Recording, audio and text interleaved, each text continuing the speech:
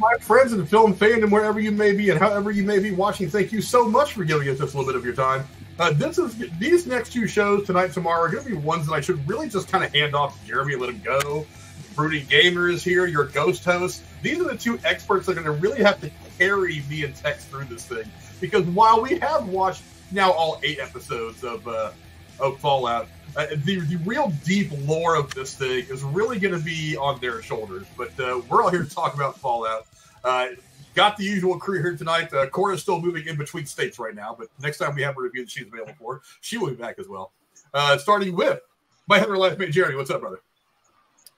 I don't know if anyone understands how excited I am for this.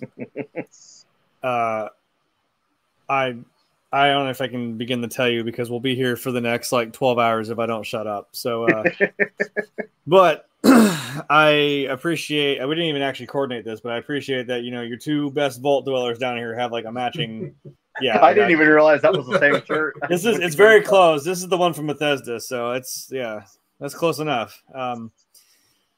Yeah, I'm very excited about this. This is one of my favorite game series. I've got the Brotherhood of Steel tattoo right here, and I got this before the show came out. So don't everybody get any ideas. You can go back and watch our previous shows. You will see it on me, so don't come at me. All his ink is there. It's been immortalized on YouTube. Go check him out. It's there. So yeah, let's grab your Nuka-Colas, turn on your Pit Boys to your favorite radio station, and let's fucking go. And of course, the shape of Lone Star State, my man Tex. What's up, brother?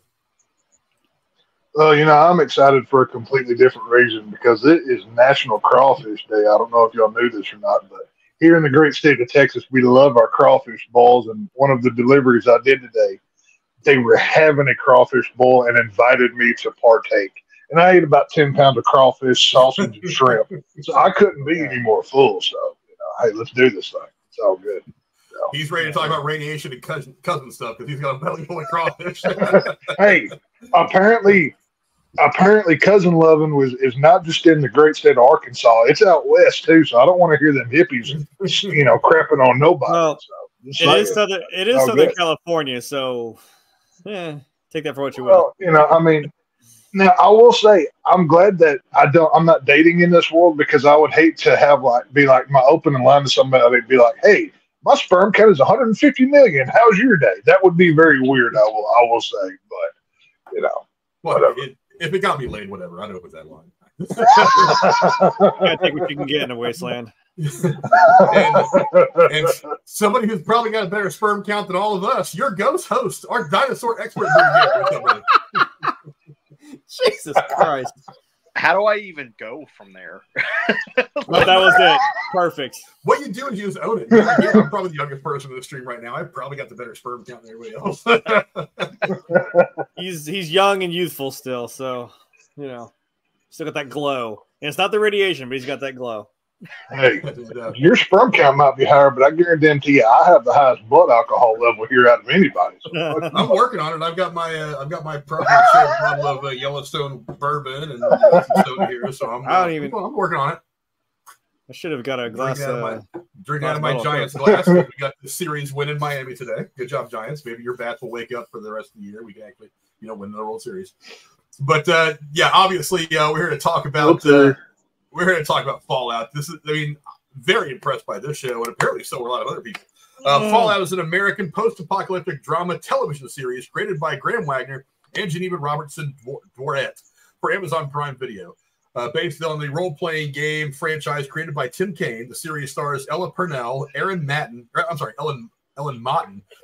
Kyle MacLachlan, Moises Arias, Zela Mendes-Jones, and Walton Goggins.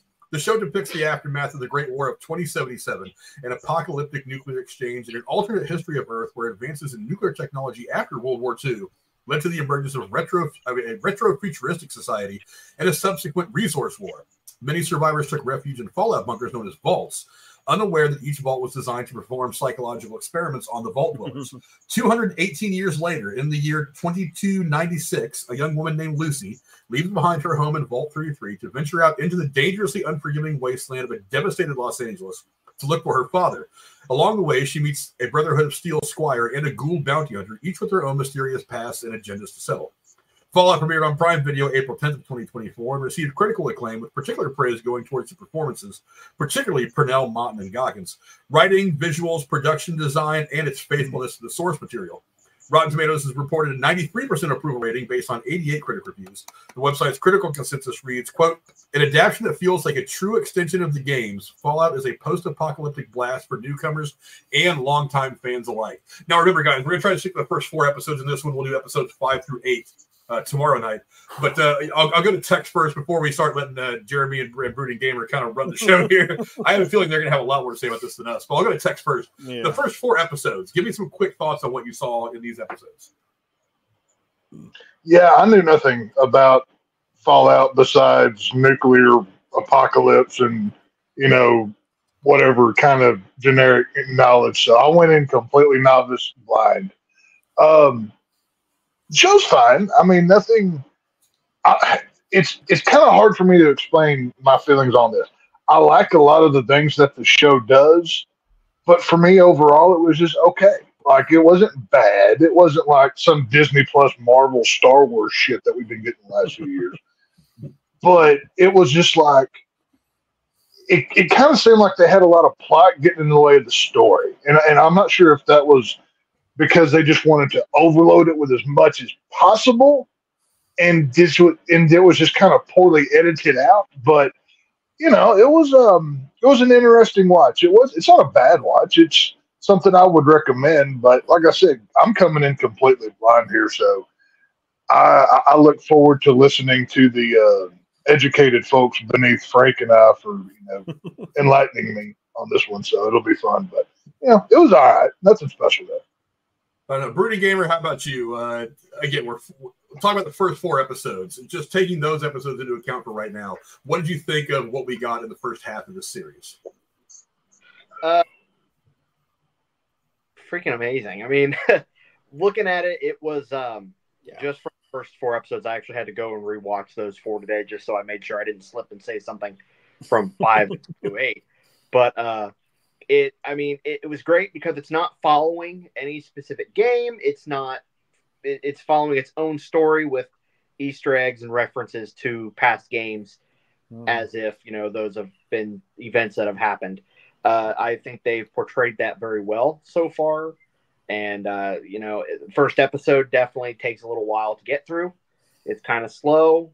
But, how else are you going to introduce? Unfortunately, they introduced the best character at the very last second for not even very long. But, I mean, apart from that, I think they did an absolutely fantastic job portraying the world of Fallout, which we've only seen through video games up until this point. And honestly, I even said something to Grim that I feel like maybe Bethesda did a better TV show than they did producing a video game. Yeah. I only had one stutter the entire series. But it was very good. The catching the references. And I mean, even now I'm still learning new things that I didn't catch prior, which we'll cover later in this particular series discussion. But it's funny because it's one of those, you rewatch it and you're still finding things. You're like, oh, wait, if I look to the left in there, whatever, it was really good. I appreciate a lot of the references and definitely have a lot to say. I don't know, Jay, how about you? 4 episodes, the first 4 episodes, was it everything that you wanted it to be as a fan of not just the game, but you guys so steeped in the story of this thing? For sure. Like he mentioned, there's a lot of things in this that, while it is its own story, its own section of the U.S., although we've been to this location before in the very first game, but and really there are references, like you said, to other games. Like, really, the story of this is kind of like Fallout 3, where your dad goes missing and now you're going out to go find your dad. And that's who, by the way, in Fallout 3 is voiced by the ever wonderful Liam Neeson. So I'd go find him too if my dad was Liam Neeson. I'm just saying. And the character model looks like Pierce Brosnan, so you got like kind of the best of both worlds right there. It really captured this I mean, this wild wasteland, to use, you know, the proper, you know, perk term, that we get to see it through, you know, Lucy's eyes, who's kind of like a blank slate to this naive person to this world. She's never seen it before. And when I was watching this, I'm like, because if you know, you know, and if you at least know, like you mentioned, Frank, the vaults were not exactly designed just for safekeeping people from the radiation on the surface. Vault-tec are some slimy bastards, and they will conduct. And I mean, if you want to look them up, I recommend anybody just go look up a list of vaults, and then you're going to really be happy you ended up in a vault like Lucy.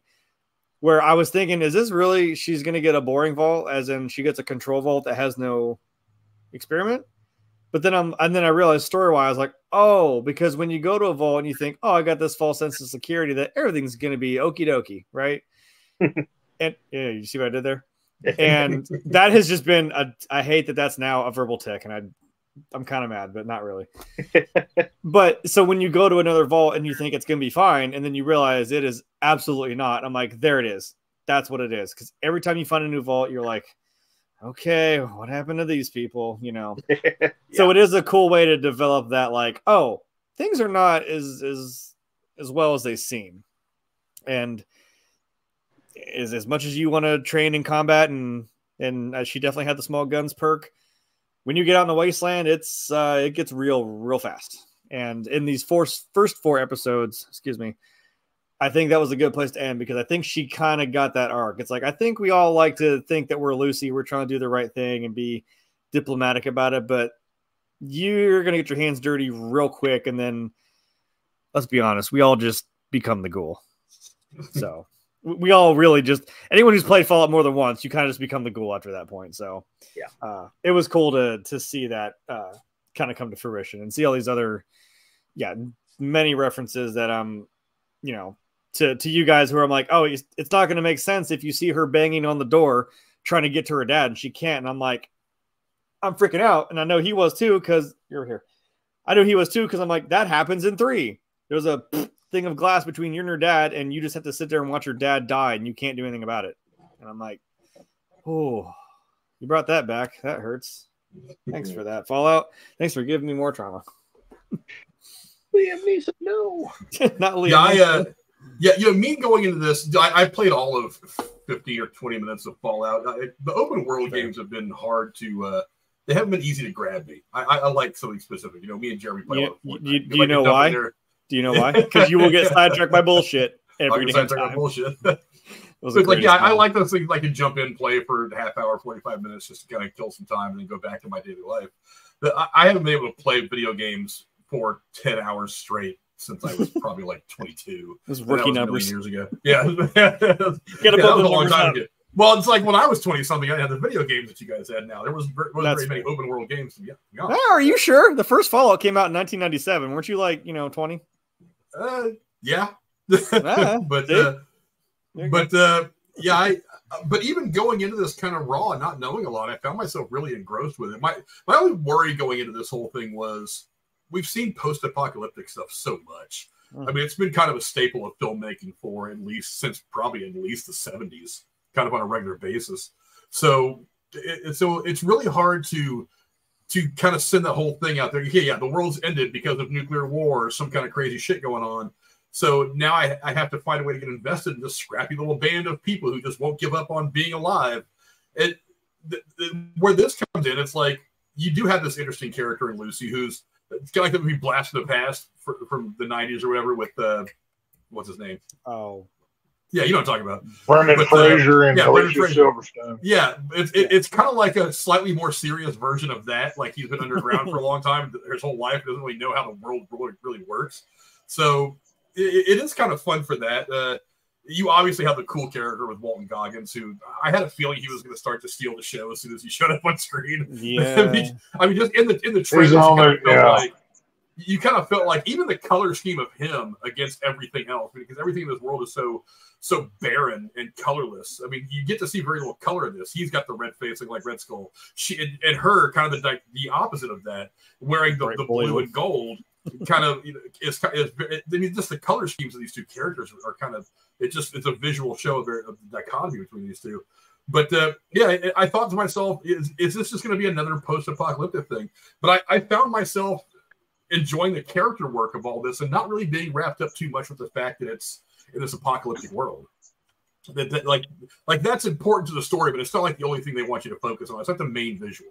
The main visual is some of the cool effects, is the giant bugs that they have to kill. There is some really good pieces of dialogue in this first 4 episodes, really this entire series overall so far.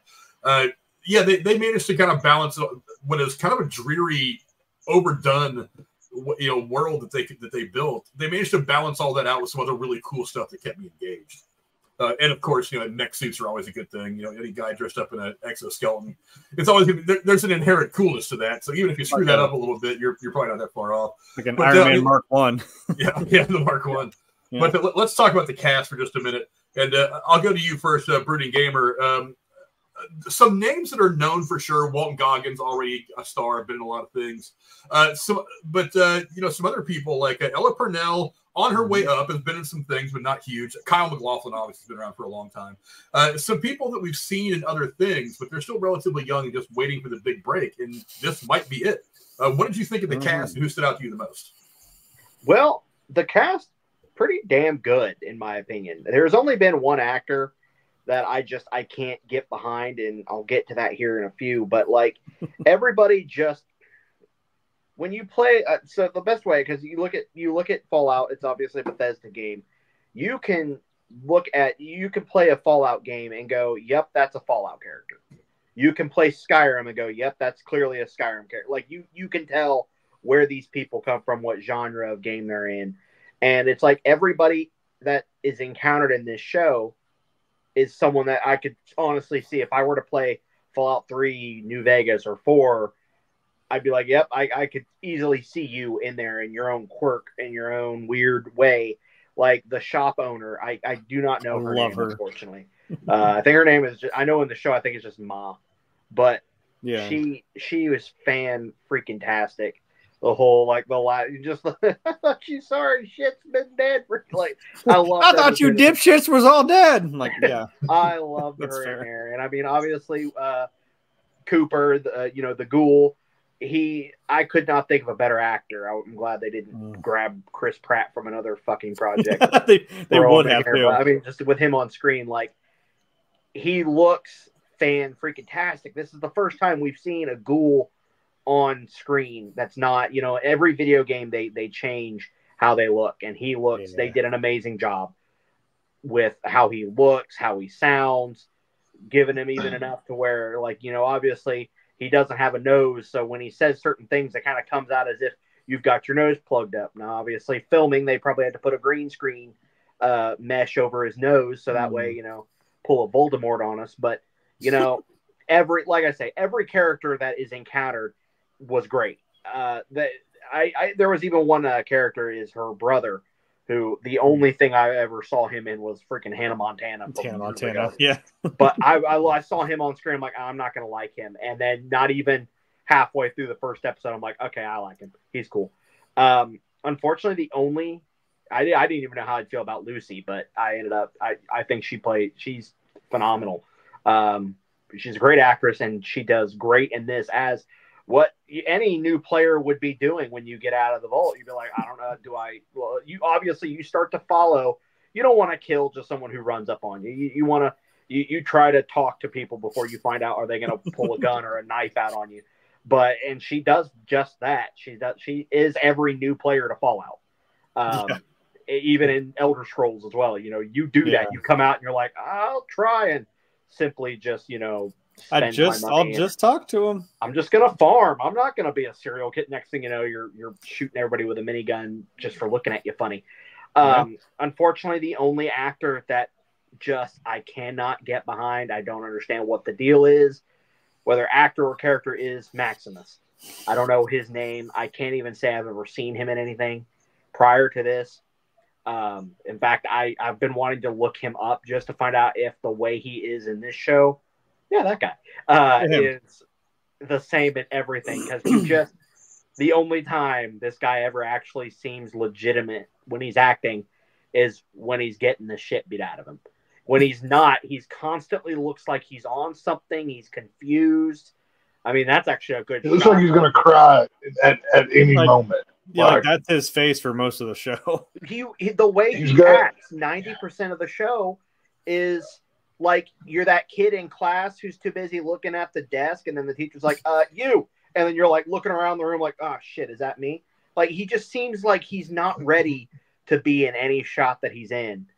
And then when he is trying to be like the whole thing with Knight Titus sitting there kind of going off on him, he just looks confused. Like, I was like, I feel like Mike. Wow. I knew I would not Mike Tyson. I knew I would slip.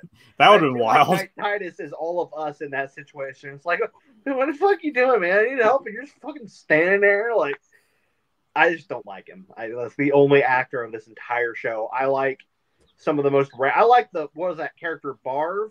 Whatever. The guy in the shop. I like her more than I like him. And she's only in the shop for 3 seconds. There's no redeeming qualities to him so far. I'm hoping season 2 does better for him, but I don't know. I don't know. Tex, what about you? Obviously a pretty good cast. So a couple of people that really stand out. Who stood out to you the most? Yeah, I mean, also obviously Walter Goggins. I'm a big fan of Justified. I still need to catch that newest season that they did. I feel it's probably not as good as the original run of the show, but I still want to see it. But he did well. I mean, the ghoul quit the minute he came into the show. He was my only reason for watching the show. I'll be real honest with you. But Ella Purnell as the lead. It's kind of funny. The last time I saw her was in a different apocalyptic thing, Zack Snyder's Army of the Dead that came out on Netflix a couple years ago. So I'm like, wait, so you went from getting your father and his team killed in Army of the Dead to now you're going into a new apocalypse where other people die. So her career kind of has a similar thing going here. But yeah, I have to agree with what Gamer said here. The pawn shop lady, I was waiting for her to come out and say, Junior, get the saw, because you could put her in a Texas Chainsaw movie right now. Like, take that character and do not change anything. Keep the clothing. Put her in a Texas Chainsaw movie, and she's one of the Hewitts or the Sawyers right fucking now. But, Kyle MacLachlan, he wasn't in this as much, but I think he probably acted the best out of anybody, especially within the Vault Dwellers. I hated most of the Vault Dwellers. Those are some communistic, hippie-looking douches. I'm like, I want all of you to die. Like, I'm like, the ideal thing to do. No, screw you. We're going to kill them. There's no ifs, ands, or buts. Just everybody needs to die. That was what I was hoping for. But, yeah, Ella Purnell, it was refreshing. This is how you do a female character right, where you're not pushing a Mary Sue type. We get a female character that is new to this world. She doesn't have all of the answers. She's not a Rey Skywalker, whoever the crap, Palpatine, whatever, who just comes out of the chute and she can solve all of the problems. She gets her ass kicked a few times. Along the way, she learns. She picks up as she goes. And apparently that's, they were mirroring the games or whatever here. But it was refreshing to see a realistic type character female lead that's not, like I said, Mary Sue. So I thought she did well, but one of those things. Yeah, Jay, how about you? Again, a pretty loaded cast, a couple of really good performances throughout this entire first season. Who stood out to you the most? Well, obviously the dog, because the dog is the best character in Fallout. The dog was cool, yeah. I like the dog. And that's not up for debate or any discussion. That's always the dog. Of course. Yeah, because I'm going to pick the dog every time. And as much as I think I watched somebody, because I got back into this guy who does a lot of ranking things in video games, and he ranked every dog from every single game. And I'm like, yeah, I forget how many there are. A lot of them are just called dog meat or dog. It's not the same dog, but that's not what we're here for. I mean, you get a cool half robot dog in New Vegas from an Elvis impersonator. Fucking cool is that? I was gonna say, I'm not sure that the dog in this show is actually canine. I got a feeling something else is coming down the road, but That's more speculative than anything. That's what I was kind of thinking too, because I was getting a new Vegas vibe where I'm like, wait a minute, did we put? He straight up gets stabbed with like a Crocodile Dundee blade, and he just perks up like nothing happened. Okay, that's not normal. That is a fair welcome to Fallout. I mean, yeah, I was like, that is right. Sometimes these game mechanics that they put in there, it does look a little goofy because I'm like, yeah, your companion will, if you don't have a hardcore mode on, your companion will go down. And they'll just be kind of like we have 12. This world has 12-pound cockroaches. Let's be honest. So I mean, yeah, we're throwing all that out the window. And you can just stab yourself with the little needle, and you're fine. Like that, because she does that in the first episode. Like she stabs it right into the wound. Even with Lucy in the first episode, she gets straight up gutted by that, bad guy. And it just everything's fine. That never happened. Whatever. I was like, wait a minute. You should play a Resident Evil game where you get your whole leg chopped off and just reattach it. Oh, I have. Water on I have, yeah. Oh, yeah. I was waiting. Just pour some, you just pour some liquid on your arm and you're back fine again. Yeah, I've done Everything's fine. I was waiting for somebody to make the fucking joke in the show about the game. Trust me, you can cripple one of your limbs if you just take a short little nap. It's fine. You'll wake up. You're fine. It's healed. You're good. That's literally a mechanic. If you find a mattress to sleep on or a bed, just go to sleep, seriously, and you will be fine when you wake up. I will say, if you pay attention, like it's one of those like you blink and you miss it. Anytime she has her Pit Boy, whatever she had recently been through, like it was like the 4th episode where they get into the Super Duper Mart. She leaves and both of her arms are crippled. But I was like, when did she? I'm like, but then I, go back and watch. I'm like, yeah, she did get the shit beat out of her, and she had been thrown around. So yeah, okay, maybe her arm, crippled, I guess you would say. But it was cool just to see that little bit of like the little Vault Boy reflecting like it would in the game. Anytime you take any significant damage, or just based on how much health you have, like the instead of smiling, now you're frowning, or you've got bandages wrapped around your head. And I thought that was really neat little touch that they put into that. Well, I wanted to say maybe she does. I keep going back to Vegas, and I think we all know, and we've all just assumed that Vegas is canon, and we're kind of like, yeah, but it kind of is, and it's the Arkham Origins of the Arkham series. We're like, yeah, you're here, but you don't get to sit with us. You know what I mean? Well, they alluded to that a little bit, like I guess at the end of the last episode. I don't want to get too much. Well, yeah, I'm like, we're not there yet, but I'm like, read where they were like, there's some visuals in the last couple of scenes where they kind of allude to Vegas. Oh, I freaked the fuck. That is Vegas straight up through and through, and I could already tell you that was already coming from a character you saw about 10 minutes before that. I was like, oh, okay, we're doing this. So they did say that yes, Vegas, the events of Vegas is canon, but then the problem with a game like this, where you choose what faction you want to side with and what outcome you want, I'm like, right, but which of like the 5 endings of Vegas is the one that is canon? This is we'll get to that in the second half, but I'm like, we have a bigger issue here to talk about, but I have my theories.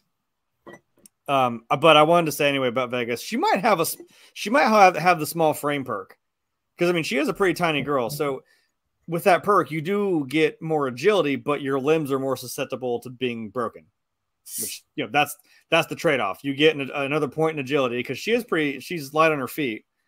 But I mean, yeah, you get the shit kicked out of you, and you're gonna have a bad day.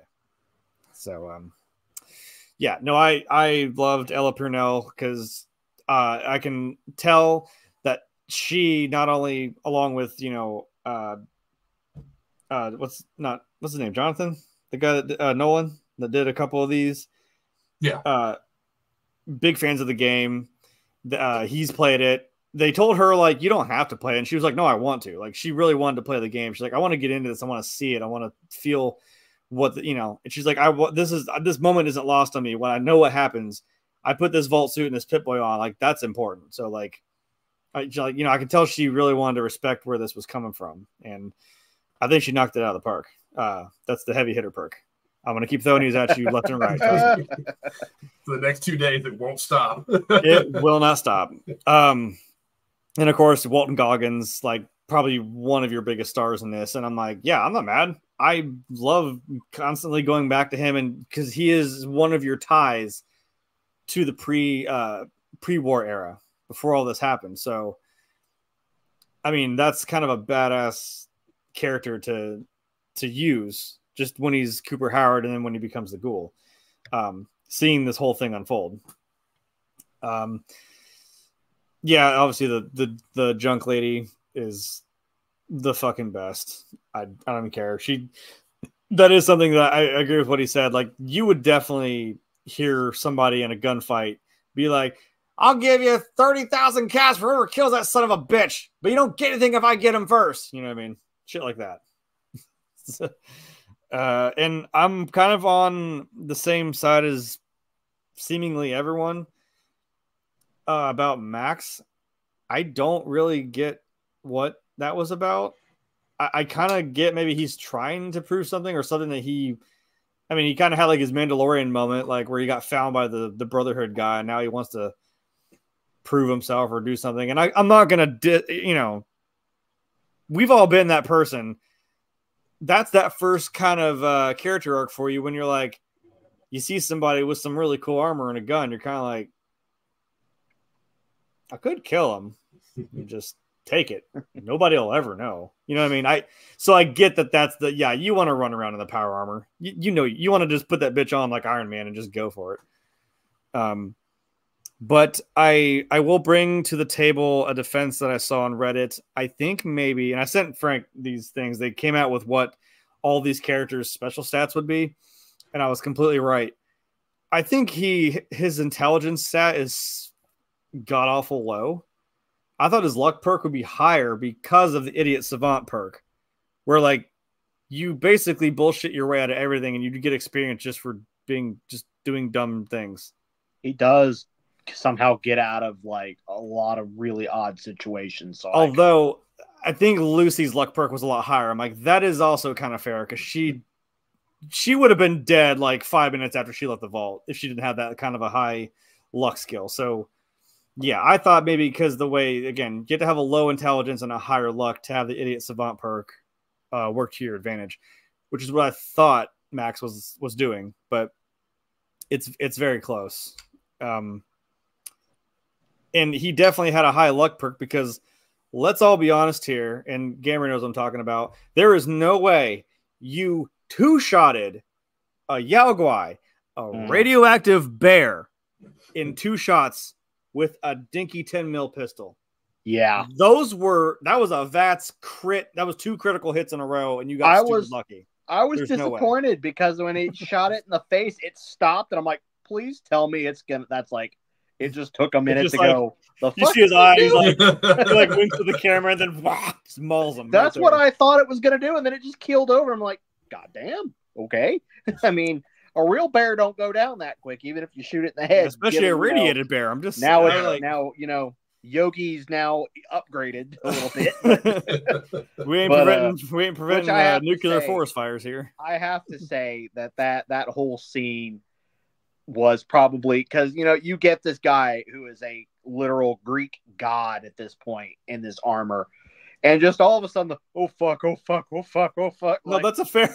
That was, I mean, to be that is fair, an actual reaction. Well, it was Michael Rappaport, which is basically that's kind of all he ever plays. Yeah, when you hear that sound, certain creatures have a very particular sound. Obviously, the Yao Guai is just a bear, so it's going to sound like a bear. But if you're playing Fallout and you hear that bear, typically you're like, ah, shit, you're pulling something out. Wait, fuck, I'm running the other direction. And I mean, that's why I'm hoping, like, and that thing is scary as fuck. It's big. It's it's ugly. And but there's not even the worst thing that's out there. There's always something. It's kind of like there's always a bigger fish. There's always a bigger fish that will eat you. And I mean, that's why I'm glad they officially confirmed one of the creatures that I'm absolutely the most in love with will be coming in season 2 and why they held off on it. But that will be a whole discussion for later.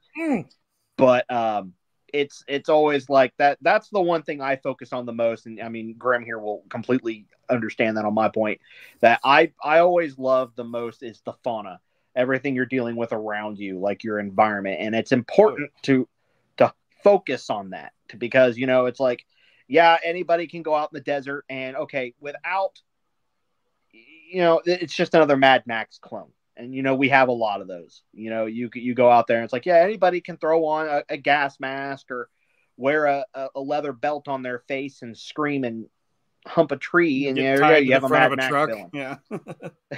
Yeah. But I mean, typically Mad Max. I don't know. Did Mad Max have any weird mutated dog creatures? If you look at Road Warrior, like the outfit he's wearing is very much that's a raider.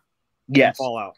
And like him walking with the dog is always the iconic thing we see in Fallout. Is like we saw the ghoul and the dog walking together. We've seen, Fallout 4, Fallout 3. We always have the dog walking beside you. So yeah, and I know Mad Max has always been like a very heavy inspiration.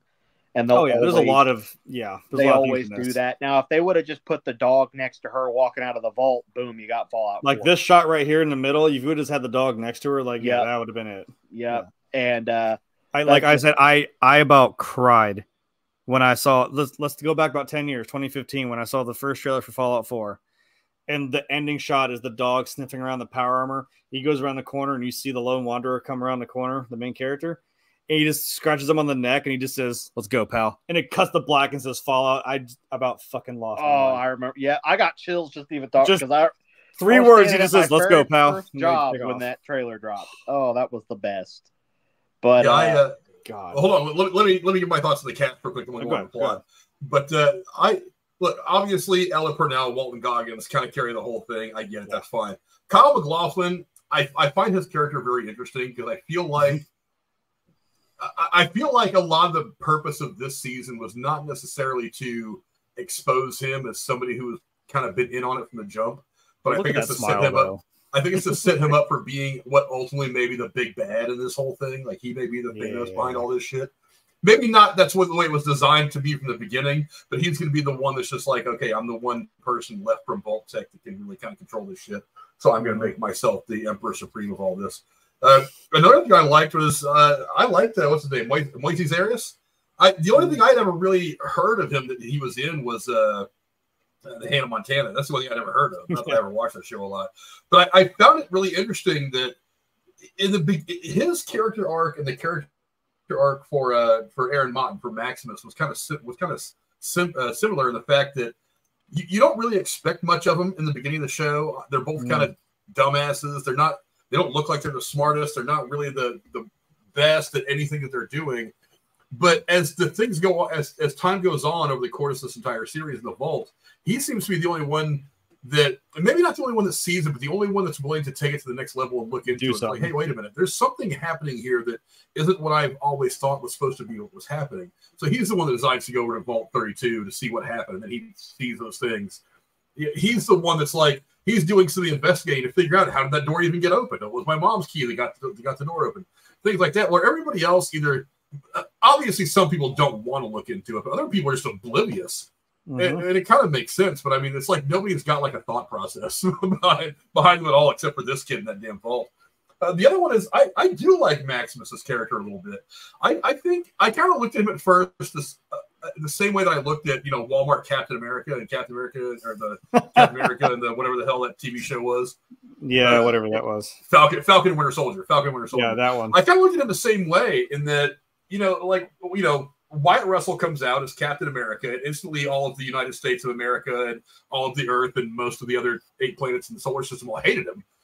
But it's like his growth was something that we didn't really see coming. And I think that we saw him grow from this boy who was found in the fridge. I don't know if you caught that part, Jeremy. I don't know if that was an intentional. Oh, no. Yeah. Let me explain to you that actually gets deeper. Okay. Well, that might be something. I didn't want to tweet. I didn't want to tweet Jeremy whenever I saw it. Like, haha, Indiana Jones 4 fucker. They nuked the fridge. No, that's not why it's funny. I'll tell you why it's funny.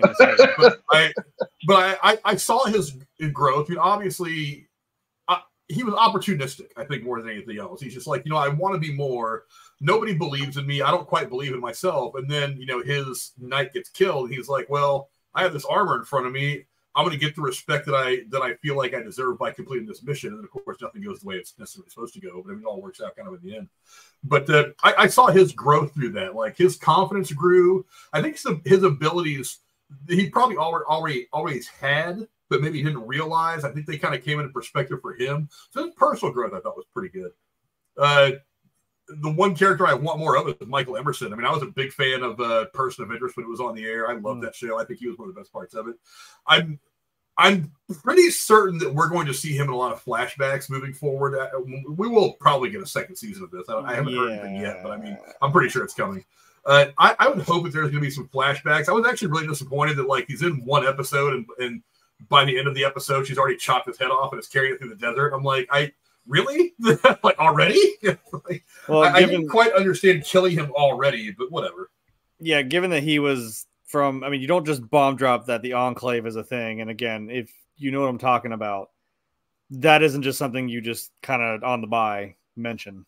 So the Enclave is one of the major factions in this game that does play a pretty big role in this series. So I feel like we'll have more of him for sure. I mean, obviously it's going to have to be in flashbacks. His head is just rattling around somewhere. If his head is even left. Actually, they pulled the stuff out of his head, so really don't even need his head anymore.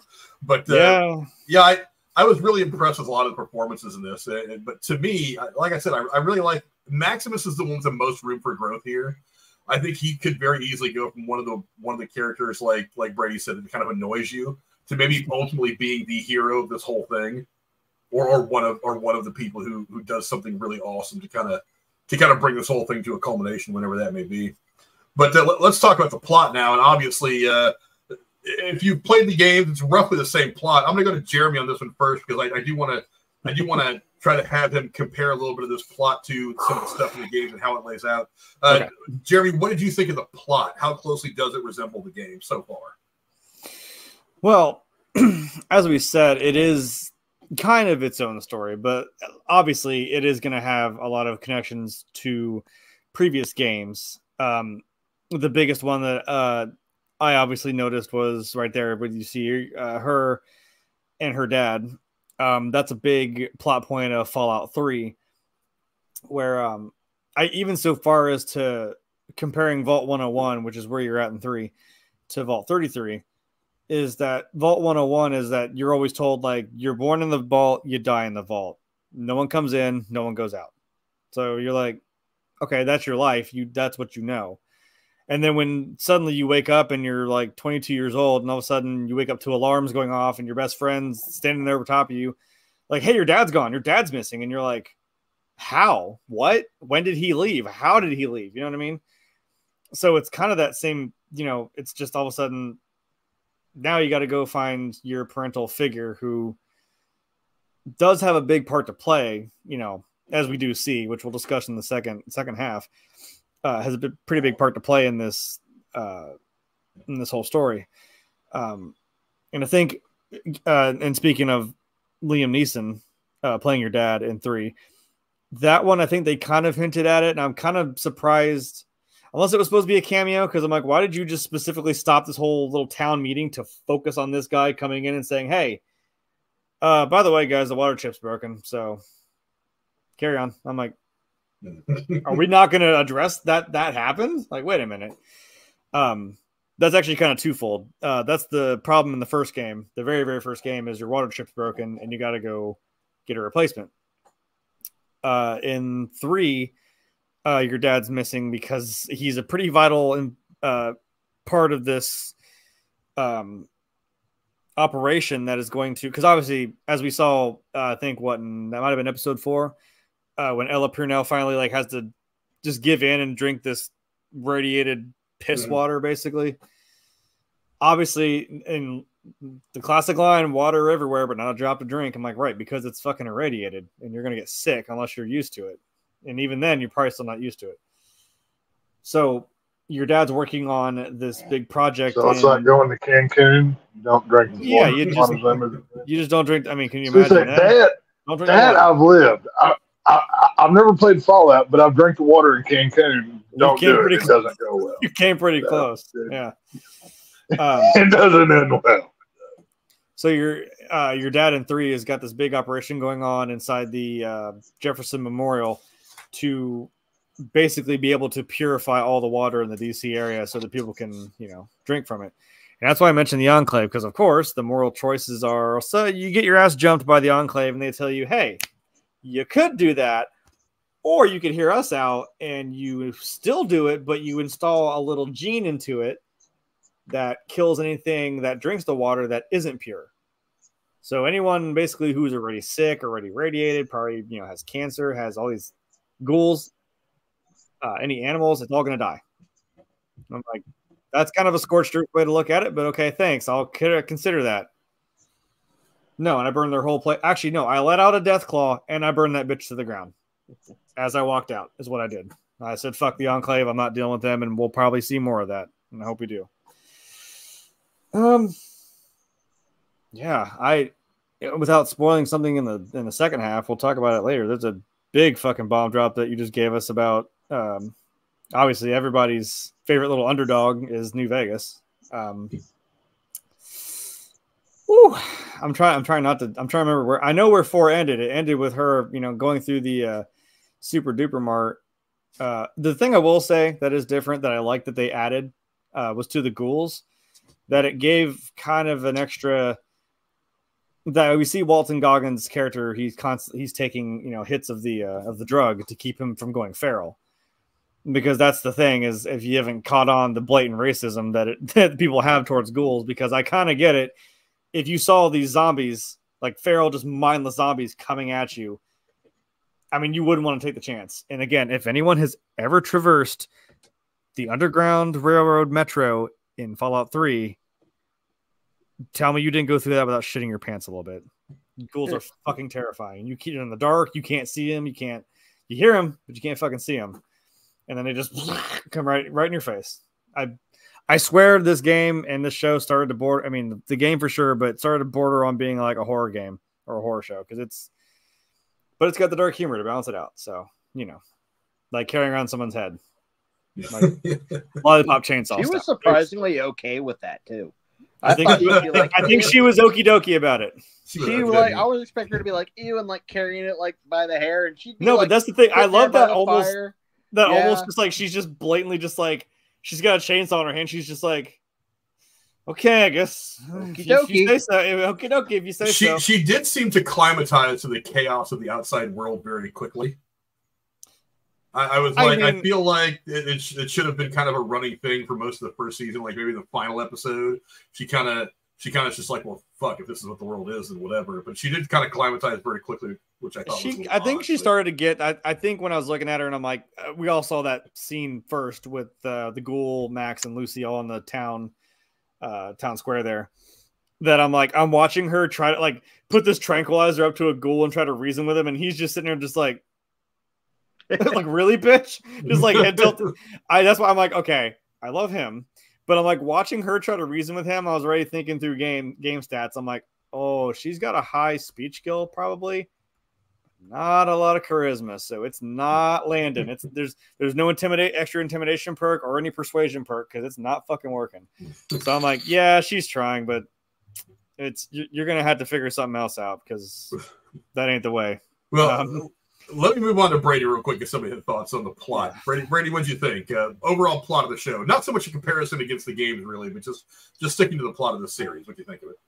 I think it was pretty good, to be honest. I was a little nervous at first that we were following the games.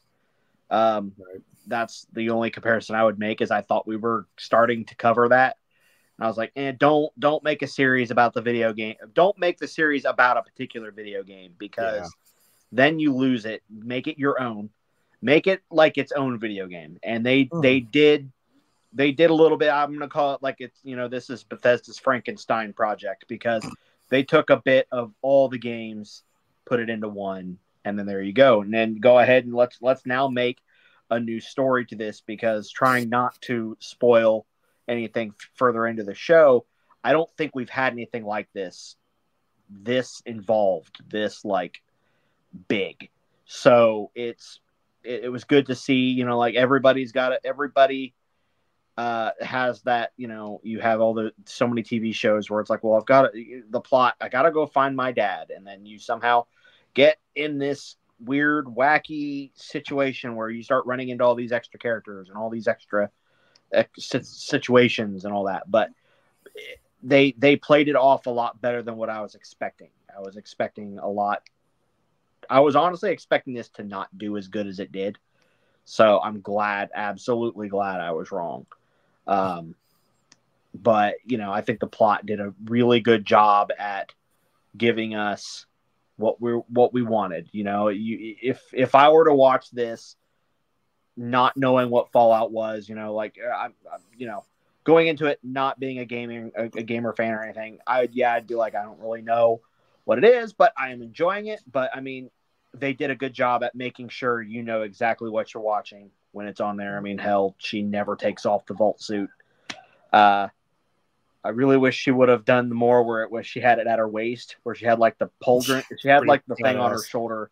I was very excited to see that, and then I swear, like the next episode, she's got it right back zipped up. I'm like, come on, damn it! Like, it's a good look, but yeah, I'm very pleased. If I can learn to talk tonight, very pleased with how the story is going, and how the plot of everything. Because I mean, there's only so much you can do in a Fallout thing where it's okay. Right now, a lot of factions getting together and are going at this particular one person, which I feel like we're not talking enough about him. He really needed more of a big. I mean, he's there in pieces with us. So I mean, we get, you know, he was ahead of the game. But a little wonder, I think. But yeah, he was all brains and no, like no, just by the skin of his nose. Oh yeah, I really like just the way that they incorporated him. Where now it's like their own spin on. Okay, so you're a courier, and you gotta, you know, it's one of those stupid escort missions. But there's a big catch to this escort mission where you're just gonna carry the guy's head the whole time. And I love how even then the head just kind of became its own character, where it's like, you know, her sitting there at a fire just petting the head for no particular fucking reason, just like they're there, or you know, this head becoming a chew toy for a gulper. It was, she even at one point picks it up and starts examining it. She's like, "What's the big deal about you?" Just kind of looking at it like it was some tool she had found never like he's gonna answer her. It's a human head. Well, going back and watching it the second time, I didn't even realize when he walks away in the night that the back of his neck was glowing. I don't know if I was too busy looking at the dog or what, but I was like, oh shit, his neck is glowing. We all love the dog. I was watching the dog. I'm like, if that dog dies, I'm gonna fucking riot. Like, no. Fallout wouldn't kill the dog. That's okay. There's a perk for that. It's called the puppies perk. If your dog dies, you go back to your vault and you get one of the puppies. And I'm like, no, it's not the same. Like he said, you ain't him. I'm just saying. You ain't him, dog meat. You ain't him, dog meat. I was like, Well, let me get Tech's thoughts on the plot real quick. Tech's post-apocalyptic. I don't know if there was enough blood and special effects for you. I mean, the one scene where there was blood, guts, and tits in this show. I don't know why he didn't like it. Yeah, but I don't know if there was enough to satisfy Tech's. But what did you think of the plot overall? But the violence was okay. I mean, I'm kind of a violence and gore. I'm picky. You can't just put it in there and I'll be happy. I mean, the fact that we got a sex scene and all we got was man ass. I mean, come on. Like we've got Ella Purnell. She's an attractive lady. Show a little skin. Come on, what's the problem? But I mean, plot wise, Jeremy, you'll know what I'm talking about when I say this.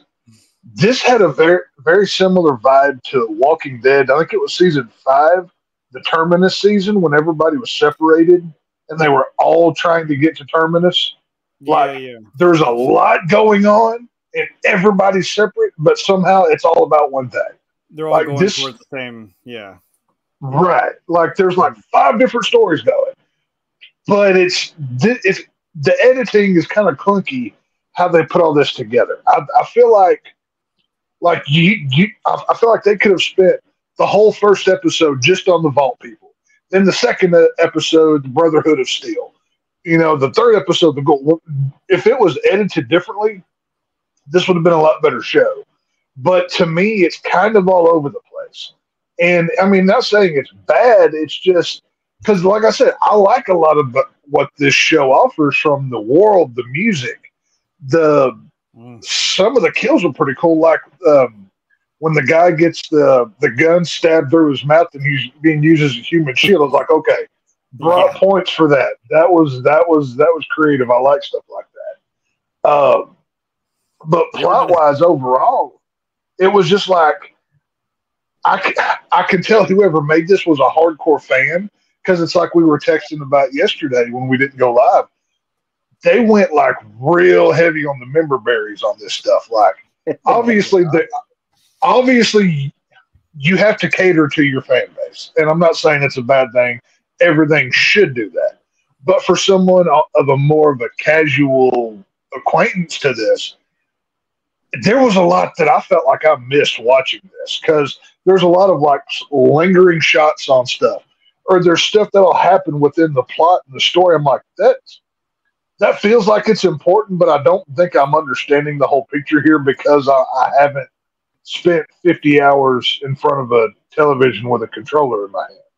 So I feel like the plot kind of suffers for it. I mean, at its heart, it's pretty simple. It's a girl trying to find her dad in the post-nuclear apocalypse world.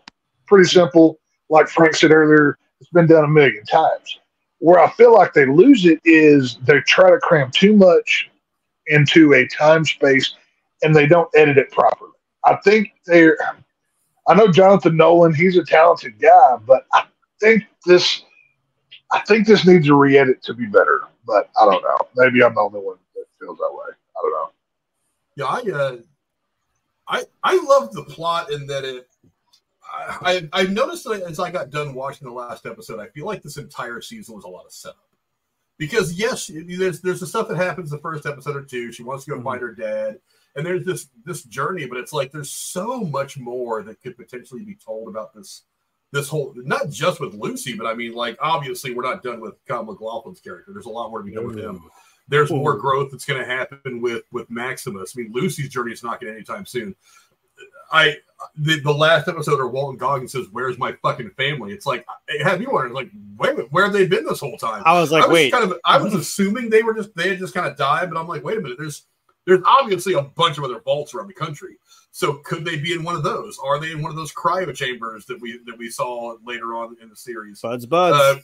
I was, because as soon as he said that, I was like, oh, wait a minute, they are probably still out there somewhere. That's something that drives him. And then he's going to eventually find them at some point over the course of the series. He would have given up a long time ago. Yeah. Yeah. Is his wife still going to love him despite the fact that he's irradiated, missing a nose, and all Red Skull? So we've seen Deadpool. It's a face he'd spit on. Will he still love his wife when he finds her? I mean, that was the line. Like, would you still be the one to say thing? Yeah, like, will he deem himself worthy? So I mean, the worst possible. See, I thought it was a lot of setup. So I thought this entire season, as I was watching the last episode, I was like, I feel like this is all just the introduction to a lot more. And I thought to myself, hey, that's kind of cool, because there is a lot to be explored in this. I mean, they've got 5-6 games out. 5-6 games. Is that where we're at now? Hold on. 1, 2, Brotherhood, Tactics, 3, 4, Vegas, 76. So there's 8. So we're at 8 games. So it's not like technically Fallout Shelter, which is 9, but that's a mobile game. We don't play mobile games here. Yeah, so it's not like there isn't enough to pull off of to make this a good 5-6 seasons of good storytelling. Also, I have no idea. Jeremy and Brooding Gamer would know better than me. I mean, at this point, has there been an ending to the storyline in the games even?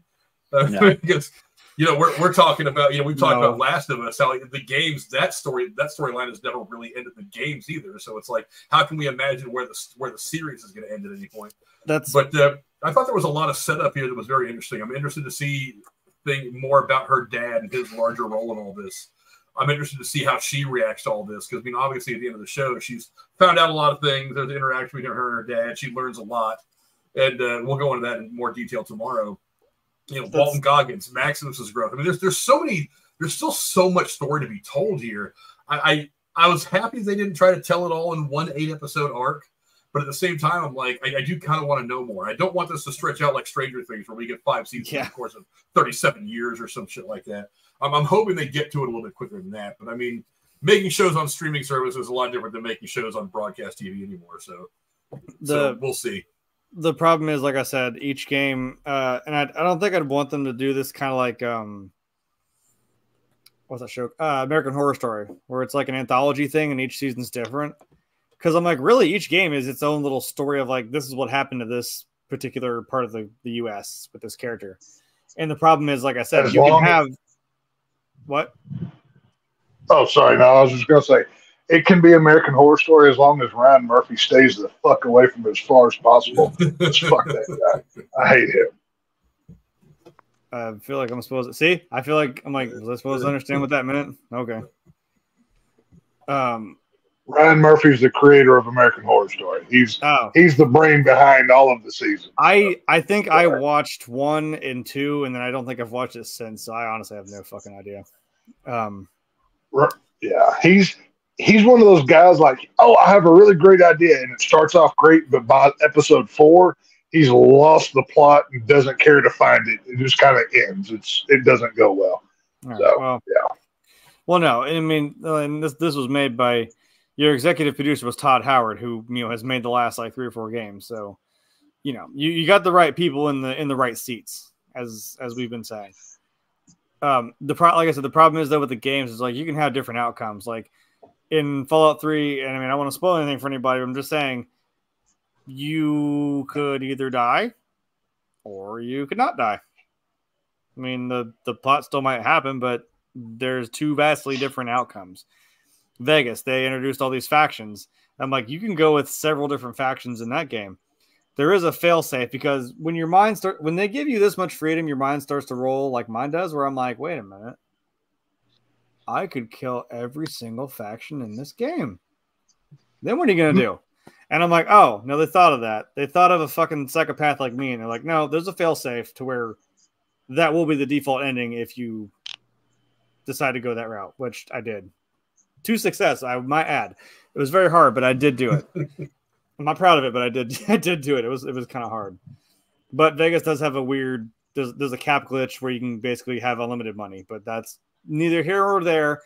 That I may have gone to the best gun shop and got all the biggest and best guns, and I may have just murdered everything on my path. So with my newfound wealth. He's like, yeah, no. Texas like hands. Hey, because I'm like I said, I can see right now in the corner. Is there any other way to really play if that is an option? I'm just saying. No, it is. I'm saying you can do that. That's the thing. There is I mean, you could change the whole course of something by you can kill just by any character you want. That's the thing. And I can see in the corner right now underneath on the side here, there's someone live playing Fallout 3 for the first time. And I'm like, see, this is what it did. It gave other people a chance to now experience this game, or people like me who's played it 30,000 times. I'm like, I'll go back and do it again. Maybe I'll do a psychopath run, and maybe Tex will enjoy me killing every single thing in the wasteland. I don't know. Hey, just straight up Negan everybody. That's my vote. It's a specific order of how something happened, and I got very lucky that I thought about it. I'm like, oh no, I could do this now, and then, And speaking of that, no, you can make a barbed wire baseball bat in Fallout 4, and I did name it Lucille. Oh. You can name weapons, so I named it Lucille, and the best part was it was a special bat, and it did 50% more damage to humans. I'm like, it's perfect. It's Lucille. That's it. If you could give me the ghoul, and Alyssa, I know you'd have to, cross the streams here, but place Negan in this world and have him be a ghoul with the ghoul, that'd be the greatest tag team ever. Like, take my money. I'll throw my. Yeah. Oh, seriously, like Negan, and I'm not talking pussified. I'm sorry, Negan. Negan, that's like straight up taking mofos and banging their wives in front of them. Negan, the cool version. So that Negan. But, yeah, things done. But let's. I want to basically turn the next couple of spots of this rundown over to Jeremy and Brady, because that's going to be well out of the scope of what Tex and I know about the game. How does this compare to the game? I'll start with you first, Brady Gamer. I'll start with you first. Comparisons to the game. What stood out to you as really blatant, obvious comparisons to the game? Where do I start? Well, right there at the beginning, where the things went boom. Well, fun fact, the Great War actually only lasted 2 hours. I'm like, well, no shit. When you nuke the entire world, it probably happened very fucking fast. Well, that was it. Well, hang on, Brett. Real quick, before y'all go any further, I do want to bring up how funny timing a apocalypse show is out considering the shit that's going on in the real world. I feel like they either planned this perfectly or it's the greatest accident ever. Because we're like on the verge of this as well. There was a lot of writing. Fallout show happens. So. There was a lot of writing in this where I agree with Tex, where it's like, they're aware. but that is the genius of it. Like I said, it wasn't crammed down our throat. Right. I mean, it was the whole point of. Yeah. I mean, we'll again discuss this in the second half. Yeah. It doesn't matter. War never changes. Yeah. This will still fucking happen. It doesn't. You can't. Anyway, sorry to interrupt, but go ahead. I just wanted to drop that. I just wanted to drop that happenstance of maybe this is predictive programming. Just saying, I don't know, but either way, y'all go ahead and nerd out. I'll shut up. It's golden rule, motherfucker. You will get sidetracked by bullshit every time. That's our new squirrel moment. You will get sidetracked every time. Yeah. This whole series, like it's like me with Jurassic Park. I could go on 9 different tangents, and but comparing it to the games, I mean, it like I said, it feels like you're playing like I'd say Fallout 5. Like if they were to say, I mean, it definitely feels like Fallout 4, 100%. But if I mean you, geez, well, like I said, where do I start? I mean, there's just so much to it that like. You know, there's so many things where I'm like, okay, that's been pulled from Fallout. Unfortunately, I am not 100% familiar with Fallouts 1 and 2, but like with 3, I'm like, okay, that's from 3. That's from 4. That's obviously like Sunset Sarsaparilla. You see several of those. I'm like, Fallout New Vegas. Okay, that's great. There's a couple times when you see like a Deathclaw skull on the ground, and I'm like, okay, so we're focusing on like if or when that time comes when we see those, we'll be looking at the design based off the more modern Fallout, not some new weird take on it like they did with the Gulper, because in the games the Gulper is just a large salamander. In this, it's this weird. I mean, it's still a salamander, but it's got like fingers coming out of it. It's like a giant oxalotl with finger. Yeah, that. I mean, and I think by all means, have your own take on it. Have some fun with it. You know, this is the first time we've ever seen these creatures in existence on TV. So yeah, let's take our spin on it. And just being able to, I mean, they've changed. They really didn't do anything that was like, oh my God, this changes everything in the Fallout universe. Right. So I was very happy with that. But like, it's just comparing to the games. It's just, I mean, honestly, it just makes me and like thousands of other people go back and start replaying through some of the games. Like, I'm going to do it. I've already started. I mean, I'm currently in Fallout 4 replaying that right now, but like I need to get I'm in 3 in New Vegas, but I'm very happy. I think it compared very well. I think it like I said, if you go into this show not knowing what Fallout is, you still like Tex, you still kind of have that where it's like, okay, yeah, with like he said, you know, there's still, it could have been edited a little bit differently. I do agree in that mindset that, you know, maybe we should not have focused so freaking heavily on like Maximus at the time, and then like, you know, when we get to the ghoul, he has maybe a total of what 10-15 minutes, and they're like, that's it. But yet we got almost a half hour with Maximus, over almost an hour with Lucy and everything. But like, you know, comparing to the games in the sense with like that, looking at like the vaults, you know, like Jeremy had said, you know, if you know the Fallout series, you know that each vault, typically you had either you were 1 in a million where you got a normal-ish vault where it's just kind of like control vault. We don't really have, control vault, or like, you know, something that's asked later in the series later on is like, what was your experiment? And this is like, I don't know what you're talking about. Every vault typically had like some sort of a theme to it. Like in New Vegas, there's one where the whole vault was experimented by radiation with plants, and when you get to this vault, I think it was like Vault 88 or something. I don't know. I think I know it was from New Vegas, but I used to know these. Jesus. You get in there and there's all these mutated plant people creatures, and it, you know, you get into it's poison ivy on a bad day. Yeah, except feral. And then you get like a vault where everybody's been cloned to be the same guy, and the clones can only say one word. Gary. And take a guess what his name is. But you know, and it was cool to see. I want them to focus more later on in the series about the different vaults, like experiment by going into. You know, they can have a little bit of fun. There's, we don't know how many vaults in total, to my knowledge. There's 122. There's 122. Okay, so have some fun with the ones we don't know about. They're still like, hell, there's some vaults that we don't know anything about, other than the fact that they were in like comic strips that were done. There are some that are mentioned that we don't know anything about. Yeah, like the guy with the puppets. There's a vault where a guy was locked in a vault by himself with a crate full of puppets.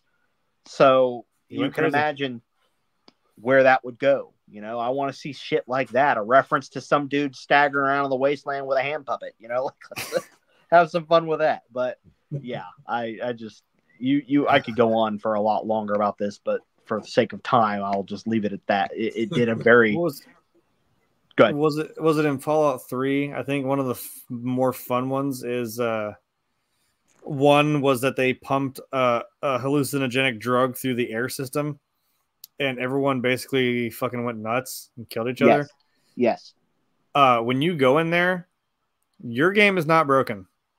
My screen went like green, then it went purple, and it like fizzed out, and it came back, and I was like, "What the fuck?" I thought my game actually broke, and I was like, "Why is it glitching?" Because if you know Bethesda games, especially Fallout, it's part of the charm because it's not obnoxious. But they are kind of glitchy games, and they lean into it, which is kind of fun. I thought my game was actually broken, and I'm like, oh, no, I'm tripping balls. I'm actually tripping balls right now, and I don't know what I'm looking at. Yeah. And I'm seeing shit, and I'm like, I go to shoot it, and it disappears, and I'm like, oh, God, I don't want to be in here anymore, because the drugs are starting to mess with my character's head, and I was like, I don't want to stay in here. This is not okay. Yeah, the two vaults that I would love to see something be worked with, and unfortunately, I don't remember their names or their numbers, but I know Tex would love this one. It's the vault where they have one guy and 999 women. He's all and the one is, he's thinking about it. It would suck though. That would kind of suck. Certain things start syncing up. That's going to be hell on earth. That sounds great in theory, but in reality, I'm not sure that works. That's all. 999 women. I mean, and one guy. Talk about my happy haunts. You know, I mean.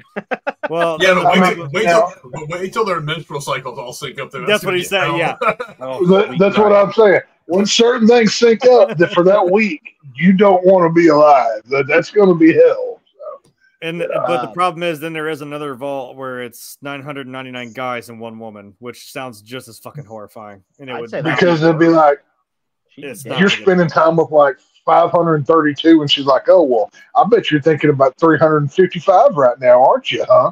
And then you just have to deal with that for the rest of the day, and that's wrong. I was thinking about 28, but you know what? No, but that vault, and then the vault where it's I don't remember how many people are locked in it, but they're locked in there with a panther.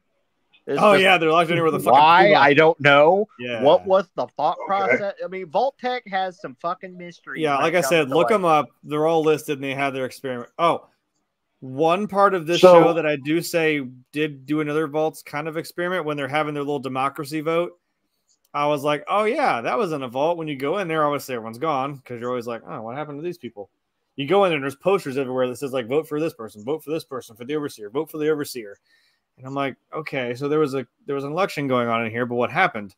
And I get all the way to the back end of the vault, and I get into this room, and the door locked behind me. And then I realized what happened. They would vote for somebody for overseer, and what it was a fucking sacrifice. The walls dropped down, and I'm in a chair by myself in the center, and these guns just tore me apart. I was like, oh, well, that's what happened to these people. So, shit. Who's more evil, Vault-Tec or Umbrella from Resident Evil? Well, Vault-Tec, Umbrella, Abstergo from fucking Portal. You want to go with I think they're all on par. Yeah. Honestly, I'm sorry, Abstergo from Assassin's Creed. I mean, Aperture from Portal. My bad. They're all fucking The way terrible. I look at it is Vault-Tec and Umbrella are literally the same. I mean, apart from the well, fact it sounds like that They're kind of they're bad. vault-tec didn't, release, like purposely infect humans and, no, they did turn Fido into, they didn't do that, but they knew remember they were behind the whole nuclear thing though, so similar but different kind of thing. There was a vault door that it didn't seal all the way, and the radiation leaked in, and everybody in there turned into ghouls. I'm like, they knew what the fuck they were doing. They purposely had some where the water chip and the stuff was supposed to break after 20 years, and then the backup wasn't supposed to work. And they overstocked that one with guns, and they're like, well, they're going to kill each other, aren't they? Yeah. They screw with their own people. I mean, look at Fallout 4. They won't even let their own vault-tec representative in. That was kind of sad. He lives, but still.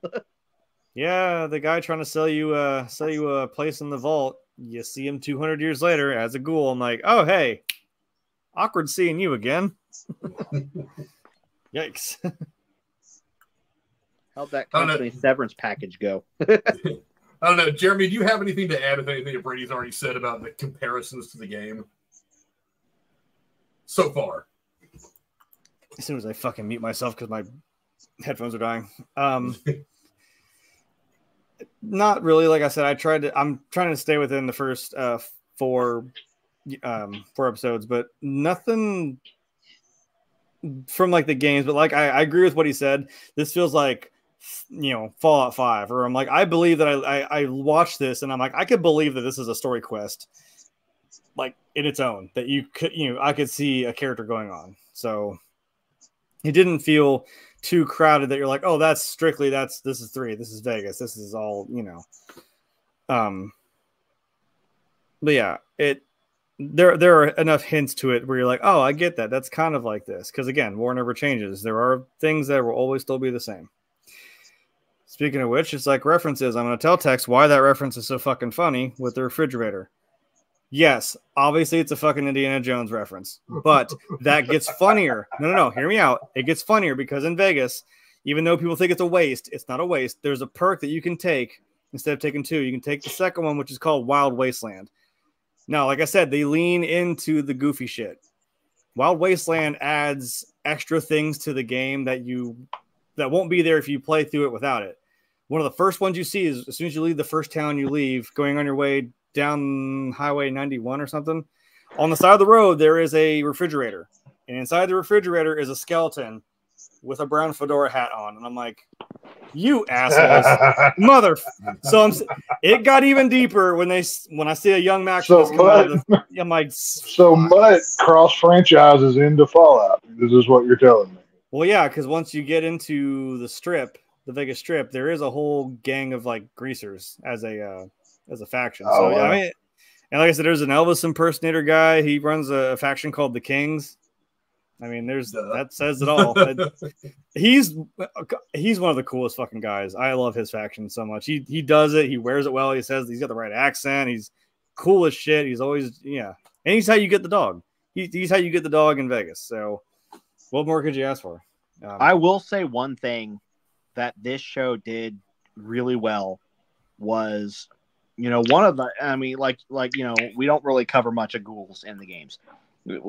They're there, you like them, you don't, some games even give you a companion that's a ghoul to help, kind of diverse.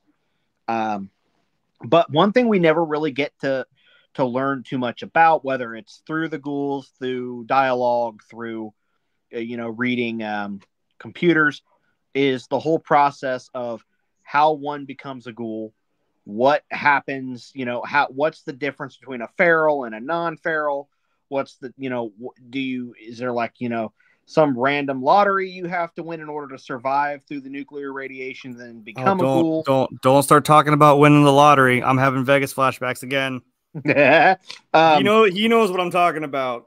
But it's like you never really do hear throughout the games where it's like, those are ferals. And if you hear a ghoul talk about a feral ghoul, they don't say, oh, that's going to be me one day. Or, there's like, some of us got lucky is one of the games. I think Tex, I feel like you would love this guy. In Fallout 4, there's a ghoul by the name of Hancock who wears a red Confederate uniform. He has the tricorn hat because he just walked into a museum, found that, put it on, and was like, yeah, I'm John Hancock now. So it's like, There you go. and he talks about it. He goes, and they don't really talk about, there's certain things that you have to do to stay a sentient ghoul. And we only see one sentient ghoul in this entire, well, we see two, but one never talks. He's just in the background. And the other ones that we do see, which I really like to see that process, it was actually cool. They ended up using the sound effects from the game too. But like the ghoul in the suit that's sitting there talking, and he's like, you remember the taste of food, stuff like that. And he would just be talking, and he all of a sudden, like, I don't know where, just quickly whips around and growls at her and goes back to himself. Like it's kind of like, so that's how that works. That's what that's like. Do you just wake? And it's not something you really sit there and think about a lot. Like, not a lot of people would go, I really wonder how this works. But they focused heavily on that, where it's like, you get that one ghoul in the Super Duper Mart in the 4th episode where Martha, she just keeps repeating this name over and over. And I will Why'd you say that name? It didn't help that I couldn't help it. It didn't help that it was like 3 or 4 o'clock in the morning by the time I got to episode 4. But I was like, why is it keep saying, is that like its daughter's name? Is it what's going on? And she just keeps saying 2 a.m. Brady was going feral. Why do you keep saying that name? Stop it. Well, I mean, it's not like Henry Cavill or Affleck are doing anything right now, so put him in Fallout. Who gives you shit? Might as well. That'd be kind of funny. Give the Nightmare Batman. Yeah, I was gonna say, we already got. Yeah. Nightmare Batman would be. He's already got the camo gear and the Joker card duct taped to his AK. Let's do this thing, So why not? How the hell did you get that armor? Mods, right? Fallout with mods is so much fun. But yeah, it was cool for them to delve into this minor, like, I wouldn't even call it like a side story, but just like a topic that isn't really discussed.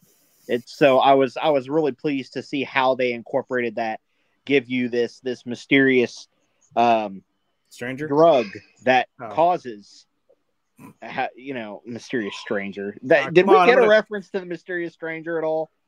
That would have been a good one. Because the way you'd have to, I don't know, like if some guy just randomly comes around the corner, this Dick Tracy looking dude comes around the corner and just shoots somebody for him, that kind of would have had to been how you do it. But thanks, stranger. You're welcome. Just do the little. Yeah. See, that's the part that gets me. Like, I'm always questioning now. Was Vault Boy designed to be him or after him? Like, does that? I swear they based it off of someone, but then I'm like, I'm not mad that he's the inspiration, because if you looked at his cowboy outfit, I already noticed. I'm like, oh, he's wearing blue and yellow. I'm like, oh, he's gonna be it. I've got a piece of trivia about that. We're not going to do any trivia at the end of this episode because I want to save it all until we've actually broke down a late episode. There's something that one of the producers said about the character of the Thumbs Up Kid that there's a bit deeper meaning that gets explored at some point. There's going to be more to him than just him being a logo. So that's what I've heard anyway. That's fair. I like that they even incorporated. So now it's like, well, who did the thumbs up first? Was it him? Was it Vault Boy? I don't know. Like, I love that. I think they did that explanation at the beginning of the series, like first episode, when they dropped the bomb per se, and it's like my thumb or your thumb, and I was like, I looked down at my phone and I was looking at something.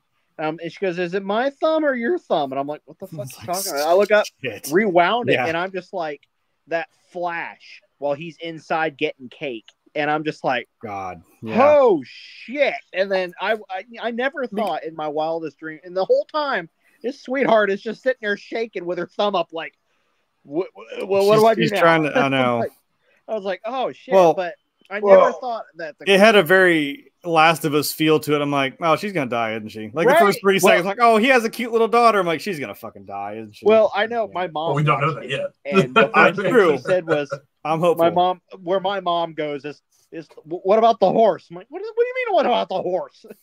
The horse is dead. Oh, Sorry the horse of the apocalypse. The first thought I had, there, but But no, that I never. The first thought I had in that scene of him riding that horse and just all like 1, 2, 3, 4 bomb. Like I thought it was one big bomb, and I didn't realize that they dropped. They dropped multiples. They were detonating like in the middle of the city or whatever. But it happened really fast. Yeah, that was just like a real small, like bringing it up kind of a thing that I really thought was cool. We've only seen it in Fallout 4. We've never actually seen the bombs dropping, except for now and then the beginning of Fallout 4. So I'm like, that never ceases to just be like, you know, that look. I wish we had that shot of that look on Walton Goggins' faces when he's looking at it, like happen. And I'm like, yeah, that's the face you should have right now. Like, oh shit! Yeah, in Fallout 4, you don't get much time. You see, even then you don't. You're like, ah, shit. But like you see it detonate off in the distance, and then you're being lowered into your vault, and the shockwave goes like right over your head. It just misses you. I'm like, right, that's it. And they did, and the amount of detail that they put into that, just like when I watched it the second time, because I love to watch the small things that are focused on, and it was like you could see as I unfortunately I don't know what that's called when that cloud when you get that first burst. Shockwave. Yeah, because it's a flash, and then you see there was like a then you hear it. Term for it. Yeah, but like that alone, they say that part typically kills everything in its path. So I don't know if maybe they were just at that distance where it just did enough to like break the glass. They were safe. But like if you look so well detailed as the buildings are getting hit by that, you can see the glass breaking, like shining off the sun, shit like that. Where I'm just like, hot damn! Like they really put a lot. Yeah, it got hot. That's the thing is, it is a shockwave, and then everything gets burned in its path. I'm like, that's probably the best time. If you're gonna die, that slow, right there, that slow motion where he's like, "Oh no, baby, that's just smoke. There's a fire," and I'm sitting there. I'm like, "That's a big ass fucking fire. It's taking up half." He said it's fire. I'm like, "Yeah, atomic fire." And I shit with the glasses on like it was fucking CSI. Like, yeah. Well, I was kind of looking at that part and I was like, "You say it's a fire, but it's taking up probably 20 square blocks in downtown LA. Like downtown LA. Yeah, that's not a fire. That's a severe occurrence, whatever it may be." And then it's like even he realizes how wrong he was. It's like as he's sitting there watching it, and then he sees the mushroom cloud start to slowly develop out of it. Oh, like, that was cool. That glow.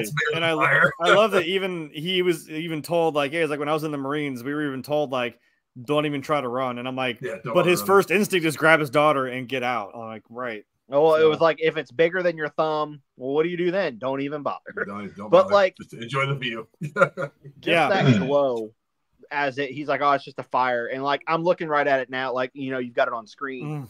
I'm looking at my TV following this, and you had it on screen, but like just all those certain buildings right down there, just the way like they just come down like a tower of dominoes. Like it's just, and that's so well, because that's how that works. That's how that happens. That first shockwave is just enough that you think, oh, you know, oh shit, there's your warning. No, most things don't survive that shockwave. You were just up, you know, and all that. Just you were lucky. It's the initial, and that whole portion there was so well done and so well made that you don't get to really experience that kind of thing in Fallout. You know, it's typically you learn about it after the fact, or in Fallout 4 you experience it as you're going down into the vault. You don't get to see much. Fun thing I figured out playing Fallout 4 is if you're just dicking around and you don't go to where you're supposed to go, they drop the bomb while you're wandering around, and you actually get to, it's just, you die. And it's like, what the fuck you doing? Go to the vault. What we didn't expect you to do this, but you clearly don't know who you're playing with here at this point. You really what game this is? What do you think this is? And so that was cool as shit. Just the way they did that intro so well, just so well done. Like, it does give the depth of how that shit went down. What about the Easter eggs? I caught a few as I was watching these, but I know there had to be a plethora of Easter eggs. You're gonna need another episode. You're gonna need a bigger episode.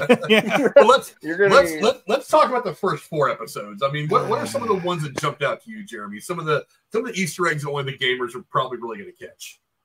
Like I said, maybe not an Easter egg, but like I said, when Lucy's like banging on the window trying to get to her dad and she can't, I'm like, that's definitely Fallout 3 when your dad, spoiler, he dies, right in front of you and you can't do anything about it. What?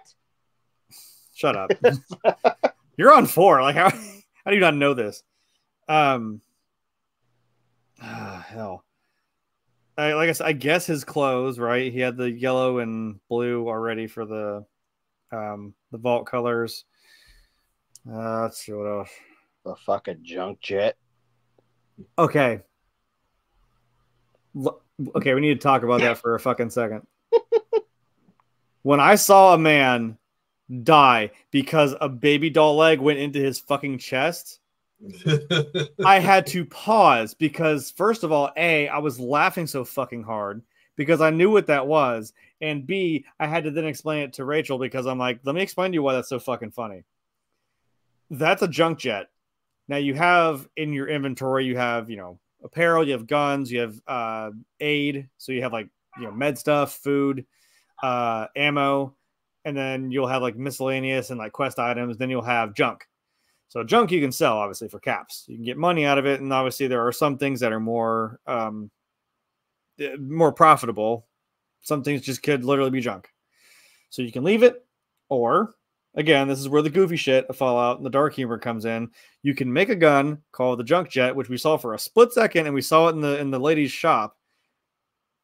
You ever just wanted to launch a teddy bear at someone's face and kill them with it? There you go. You can do that. That's what that gun is, and it's the dumbest thing, but it's so funny. There's plenty of I think there's a couple Nuka-Cola things. There's a Sunset Sarsaparilla, like we said. There's one that's still sticking out in my head because I caught it, but it's in the last half. But there was a magazine that he was reading, a Tesla magazine, which is a thing in the game. Every time you read a magazine, certain magazines give you certain perks. So like if you find like the gun nut, or not the perk, sorry. There's a guns and ammo magazine that will give you like a perk in guns. There's a Tesla, which gives you a science perk. There's Tumblers Today, which gives you lockpicking, they mentioned Grognak the Barbarian on the TV show, which that's a character / comic book series that exists in this world. What else was there? Obviously there was just the music. I mean, obviously the music in this game, in the game and in the show. You gave me like 3 or 4 rounds of Johnny Cash and I'm like, stop, I'm already invested. Oh my God. I don't really say the guns count because I'm just like, oh, I know what that gun is. I know what that gun is. That's that gun from this, I know all those. I still think that line was written by somebody who's a fan of the games. The one I have down here, you will get sidetracked by bullshit every time. I'm like, what better fitting way to describe this game than that? I was a little bummed looking at references and everything that I wish they would have gone as far as to get some original characters or actors, I guess you could say, not characters, but just reprise their role or something like that. Like the guy with the water chip. Are we making a reference to Fallout, to the early Fallout, or was that particular person someone we're supposed to know? Like, oh, by the way, that's the voice of Preston Garvey. Well, like stuff like that. I thought it was maybe 3 Dog, but he didn't have the right voice. So no. Plus, I think he's a much older. I don't know how old that guy is at this point. Oh wait, that was 2077. I would have guessed he's maybe in his like 30s. He's not too old. Okay, maybe in his 40s, but just stuff like that where like if the Mr. Handy, I call it a Codsworth because I don't know if they're all Codsworth. We all love Codsworth. But yeah, he was in one of the episodes, wasn't he? Wasn't that the actual voice actor talking to Walton Goggins? No, that's not him. That guy is actually quite old. Not quite old. I'd say he's in his 50s or 60s. He's actually the voice of Mercer Frey in Skyrim, and also the voice of Nick Valentine in Fallout 4. So Codsworth is the same voice. That makes sense. Yeah, Codsworth is the same voice as Nick Valentine, or voice actor. So having him in there would have been really cool, or something like that. Or freaking Ron Perlman. Oh God, the ultimate Easter egg that we reference that we need. even if he's just in the background or some fucking bartender in a rundown bar. But I mean, the ultimate, we got the ultimate reference that we needed, which was finally hearing them say "War never changes." Oh yeah. Which, you know, it was good to hear that. I heard that and I'm like, yes. I didn't like that the first time we hear it was from his wife. I don't know why. I felt like it should have been delivered by somebody different. Maybe hold it off hold it off for when you know, he says it himself. But apart from that, I thought that was there's like I told Frank, there needs to be a whole episode dedicated to the Easter eggs. There is a video online right now that is about an hour and 20 minutes of. There's about 20 of them online. New Rockstar's got. Oh yeah, yeah. That's who I was actually. Yeah, that's actually what I was talking about. I was wondering if maybe we'd see, unless I didn't see it, if there was a glimpse of Vault 13, because Vault 13 is the vault from the very first game. It's the original one that you start out, which is also in Southern California. So I was wondering if maybe somewhere we might have seen it, but. If it was there, I didn't see it, and if it's not there, I'm not mad. But it's kind of like that would have been kind of funny to see that, or if she, shit, it's back there in the bedroom. If she found the lucky the 13 canteen, you know, yeah, your trusty Vault 13 canteen, which is hard to say a couple times fast. Yeah, like I say, I mean, there's just so much to pick apart. And we saw the Ranger armor. In fact, let me stand up right now. I don't think if that was I don't even know if that was in the first 4 episodes. I don't think it was. I don't think it was, but I'm just telling you right now, I've got it right here. There's your armor. But the thing I'd say most of the show is just nothing but like little Easter eggs, you know, of like, oh, there's, you know, merchandise from that universe, or just name dropping certain products, probably, you know, and then getting into like where you. Like the thing talking about, which, you know, it's not jumping too much into the fourth or the last few episodes, but not name dropping someone, but just putting something as simple as what company they reference or what company they're in charge of. Oh, we'll talk about that in the second half. That's enough to where, like, I didn't pick up on it because, like I said, I didn't touch that game as much. But, you know, when Jeremy's like, did you not realize who that was? And I'm like, Walt Disney? Like, the dude looked like fucking young Walt Disney. But that type of stuff is where eagle-eyed viewers are going to go. Because if you're not really just sitting there looking at the screen, you're too busy paying attention to the guy. You're just going to, you know, you're just seeing some pompous prick in a suit. If you happen to look at his name or at his company tag, you will be like, oh, shit, that's so-and-so. That coupled with the final shot that we saw of the last episode, you're like, oh, this is about to go off. Exactly. So stuff like that is what really makes. But that's a story for a different day. There's moments where they'll focus on something a little too long, and you're like, okay, now we know what that is. We know why she's looking at you know, there's a big portrait or a big billboard of Vault Boy. Okay, that's cool. We know who that is. We know what's focusing on. I'm pretty sure one of those billboards was one of the sign or the loading screens for the mobile game that you had mentioned a little bit ago. Shelter, yeah. And then just stuff like, see, God, that looks like Fallout 4. I love it. Yeah. But yeah, you don't get to see much of Hollywood. I want, please market that pack. I want her backpack. That is so goddamn cool. Thing. I thought like if like you're dumb if you don't market that, because I want one of those bags. They did, but they already screwed it up. Well, I was like, as soon as they announced it, 3 seconds later, it's sold out. So like, I didn't really know what I was gonna do, but well, they pulled a 76 on that where everybody got the product, and it's not what they talked. It's not what they said. The guy at GameStop was damn vault-tec fucking representatives. Yeah, the guy at GameStop was explaining that to me. He goes, yeah, everybody wanted it. They got it. It was made by, in his words, vegan product. So it's plastic. Oh, that's right. They did. That's right. So they did that with this too. So he was like, it's not even worth it. You could have just made it canvas. I mean, how is that not? I don't know. It's expensive. But yeah, that's, no shit. You know, I'm sure there's still references that Jeremy's missed, but it's like, oh yeah, I didn't catch everything. I'm sure. Fourth playthrough or watch through, here we go. You know, it's like let's pick a different faction. Let's go this way. Yeah, that's the best thing about these types of shows is no matter how many times you watch it, just like the video games. And I've talked about this 1,000 times. Like I've played Skyrim so many times to the point where we better be getting a fucking Elder Scrolls series, but.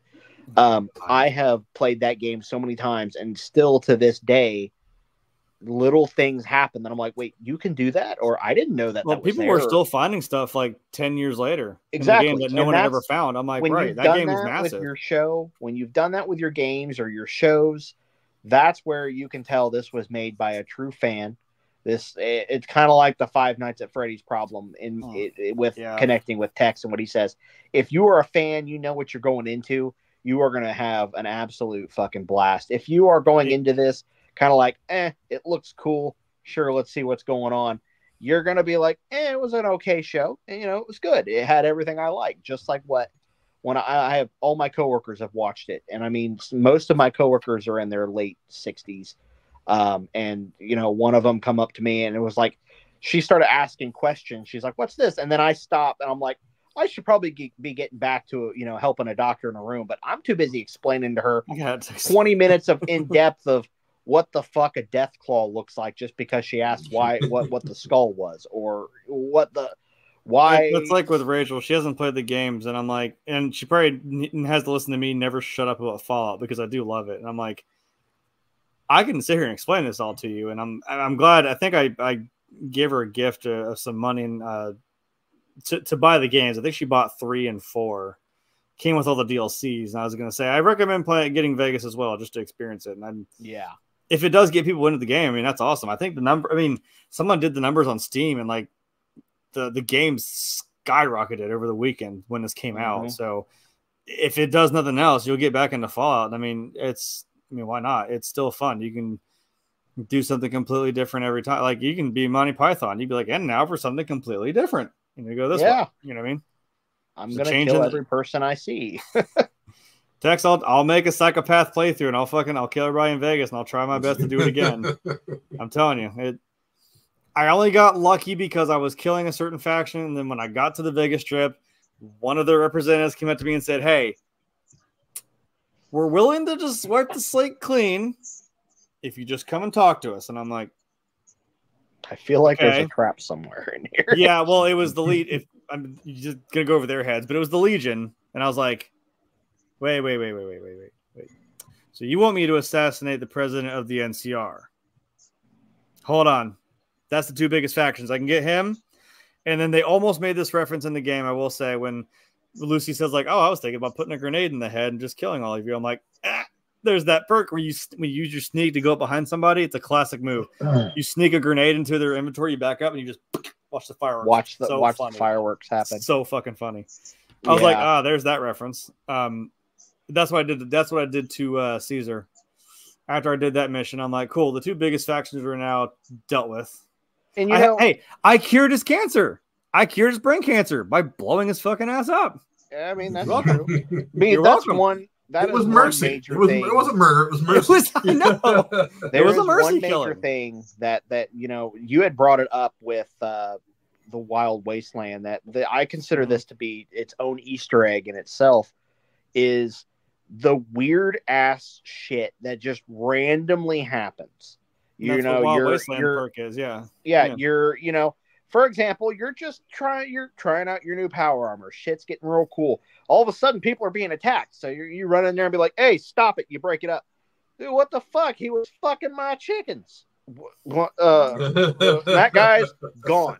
The snake oil salesman was the funniest thing. I love that guy. Vegas, that's fine. But when you have a group of old ladies coming at you with rolling pins as their own fucking faction, you're gonna be like, "What the fuck is this?" Like that's the point. Is just the Wasteland is a very weird and interesting place, and just whether it's you come across a dude fucking a chicken or a bunch of old ladies with fucking rolling pins, or you happen to come across the Pikmin gallery The Pikmin gallery, which actually I just did in Fallout. Texel like that, you fall into a place where this guy, this serial killer, what did he do? He made all these paintings, but he painted it with like all the victims like blood and shit, and I go in there, and I'm like, he makes sculptures out of body parts, and it was fucked up. Hang on. I didn't want to be in that room. Is that it? Is that an Easter egg for the Canadian serial killer Robert Picton? I think he was named after. I think he was named after something. That might have been what it was. Because there was I think Robert Picton was a pig farmer or something in real life. That sounds very familiar for some reason. And I don't know fuck all about these games. So well, yeah, there's other references to that. I'm a big true crime guy, and I heard Picton. I'm like, wait a minute, I know that. Mm-hmm. I don't know where that came from. I realized that someone did mention that the way this game works, it's like obviously the physics and the way the radiation works. They're like, yeah, it's not based off of like what really happens to you. It's supposed to be. That's why it's like, why does everything look like it's from the 1950s? I'm like, I didn't notice they have this stuff called Radaway, which is basically just a cure for radiation sickness. It is, yeah. They're like nice to have in the real world. It's like it's all based off of like pulp comics from the 50s and like what people thought this stuff was going to be like in the 50s, how it's going to be in the future. They're like, that's what the physics of how this world works. I'm like, that's very clever because remember, and Tex will know this, you know why there's ghouls. What was the reason for the zombies in Night of the Living Dead, the original movie? Asteroid. Is it radiation? Space. Radiation, yeah. Oh. That's where you get your ghouls from. Like, see, there's ties to it's there. Trust me. Like, yeah. And that's in that time. That's in the late 60s where that's still kind of a big deal, like going to space. And now we've got the 60. You see, Night of the Living Dead was 68. 68, right? Yeah, I think it was 68. Yeah. So like that's where that's based off of. That's there are so many deep references in this series that come from other venues of Pulp Fiction. Sorry, like iguana on a stick. Culture. Yeah, you want some squirrel bits or iguana? I ain't seeing no fucking iguanas. Where's these iguanas coming from? Hey, we didn't see a rad scorpion, and we're going to Vegas. So, oh my god, we might see a cazador. Fuck it. I'm done. You think that shit's? I've seen one of those in real life. Like, they weren't 3 feet wide. I saw the actual cat. It was about this big, but it's a horrifying bug. It's like a murder hornet or some shit. It's about that big. They look about the same. It was dragging a dead carcass of a spider about equal size across the dirt, and I was like, "Now, see, I've played the game where they're about 5 feet wide. That's horrifying." Ohio now. Yeah, I was out in New Mexico. I was like, "This tracks. This is where this would be at." So, well, we're gonna go ahead and start to wrap it up here. Again, I'm gonna save the trivia for tomorrow night after we broke down all 8 episodes, and I won't be spoiling anything for any of you who haven't watched all 8 episodes yet. And we'll be able to talk a little more freely about some of the cool trivia. I've got a couple already, but I'll dig up a few more for tomorrow night. Let me get your guys' final thoughts on episodes 1 through 4 of Fallout on Amazon Prime. I'll go to you first, Tex. First 4 episodes, what did you think of them so far? First 4. The first episode was kind of definitely a clunker, to kind of hard to get through because they just throw so much plot at you, and like from the very beginning they just hit you with it, and here's all this, here's 3 different stories that at some point or another will come together, but figure all this out. Once you get past that, it gets a little better. I will say, as the episodes go, the quality tends to be better than the previous, so I do like that. I still say they went a little too heavy on the member berries and hardcore for the fans, and I think that's going to hurt them long run with a more casual, wide audience, because like Gamer had said, his coworker had to have a 20-minute conversation to explain one thing. This is one of those kind of shows. So this show has a lot in common with late series Walking Dead seasons. I'm noticing that already. Like, they're throwing a lot out there, and you just kind of got to go with it. It's not bad. It's something that I would recommend somebody watch if they haven't seen, but maybe do a lot of homework before you like. If you just want to watch a show, this is a fine watch. But if you want to fully enjoy go do some homework. So, but one of those guys. I'll go to you next, Brady. Give me your final thoughts on episode 1 through 4 of Fallout. Well, unfortunately, to counter what Tex said, it screamed everything a Fallout fan would love for this show. There you go. I do agree with him 100% on that fact that, you shouldn't really have to do a crap ton of homework just to watch a show, but you should be able to just go into this. And I do feel like that maybe he's right. There's no maybe. He is right. They did hit major nostalgia points for those who know what they're going into, but you should be able to do it to where if you have to do like a real just random snippets throughout the show where somebody has to kind of explain, okay, the Brotherhood of Steel formed, started this time, blah, blah, blah, go through that. Just I can do that if you want. I got you. Like a loading screen. But no, yeah. like I think that so far, just 4 episodes in, they did a kick-ass job explaining to you where are we going with this? What is going on? And really just definitely giving you a halfway point to Lucy really opening up and realizing, okay, this isn't the vault anymore. There are no rules. All my rules are out the window. So I think they did a fantastic job, and just they hit hard with the gore. They hit hard with the random stupid shit that you don't know when to expect. And it's just it's amazing. So definitely looking forward for a second season. Jay, what do you think? Your final thoughts on episodes 1 through 4? I'll try not to, because to reiterate too much of what I said, but I agree. It's a good character arc. If you kind of just pay attention to, your main character of Lucy, she has the,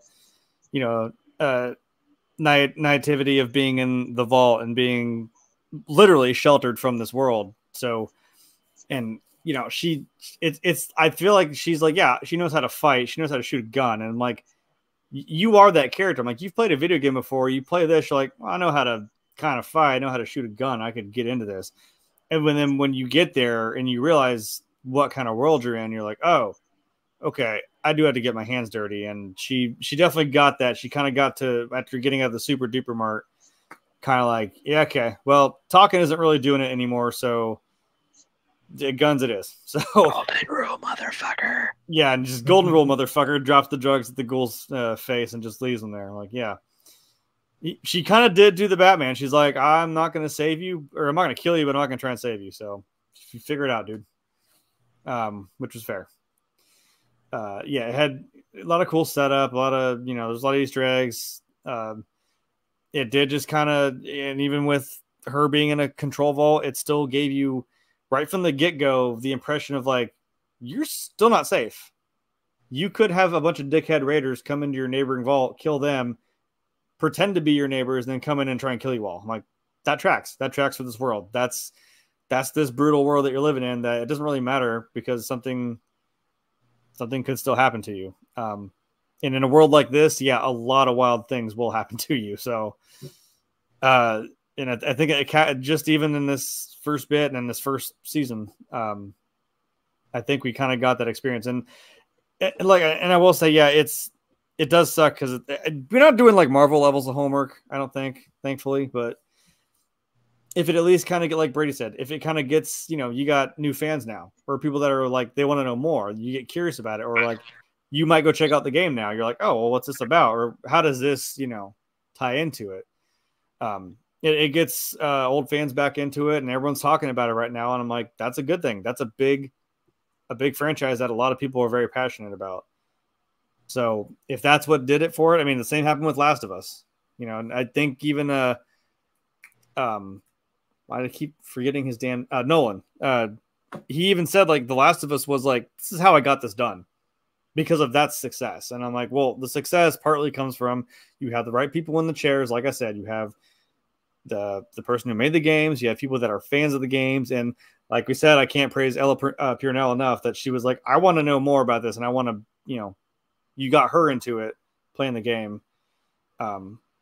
and she, it's like this is literally she understood the assignment, and I think she nailed it. So, yeah, again, watch the show. I mean, it's a fun watch, and it's more fun, I guess, if you've played the games because you'll catch more.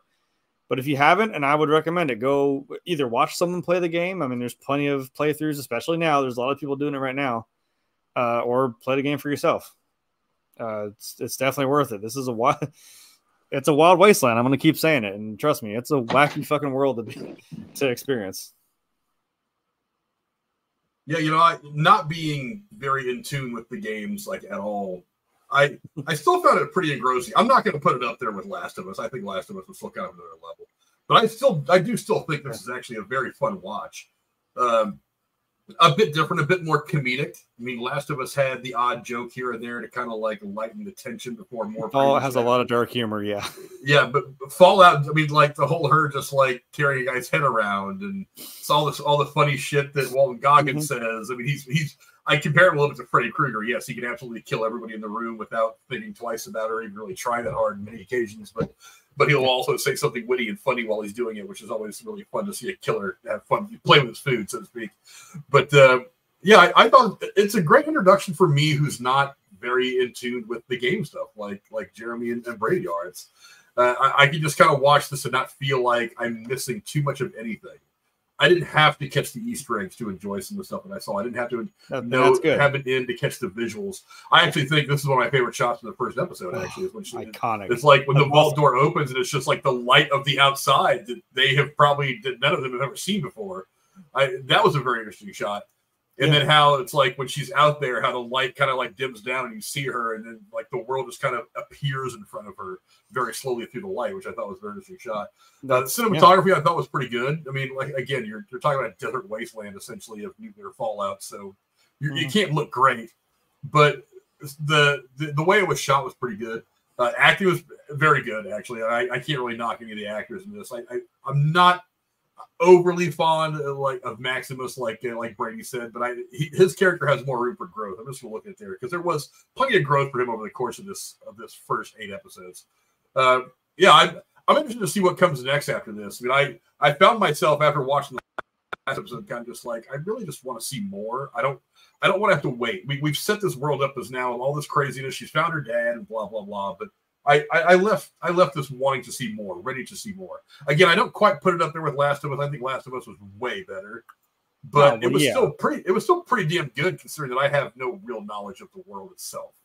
But like, I mean, if you just made this on its own without having been based in a video game, I think it probably would still have roughly the same reception.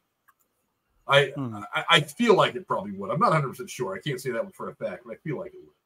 But you guys can go watch this. All 8 episodes are available on Amazon now. Go check it out. We'll be here tomorrow breaking down the final 4 episodes and then going over some of the trivia from it all.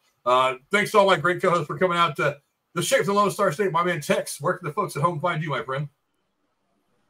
Here tomorrow night. I did read yesterday that my favorite film of the year so far, Late Night with the Devil, is coming to streaming on Shudder and I believe AMC Plus. I think is the 2 services that's getting it this Friday. So even if you just want to do like a 30-day free trial to Shudder just to see this film, I can't implore you to go do that enough because this film is incredible. I hope we review it here. I adored this movie. I can't wait to see it again.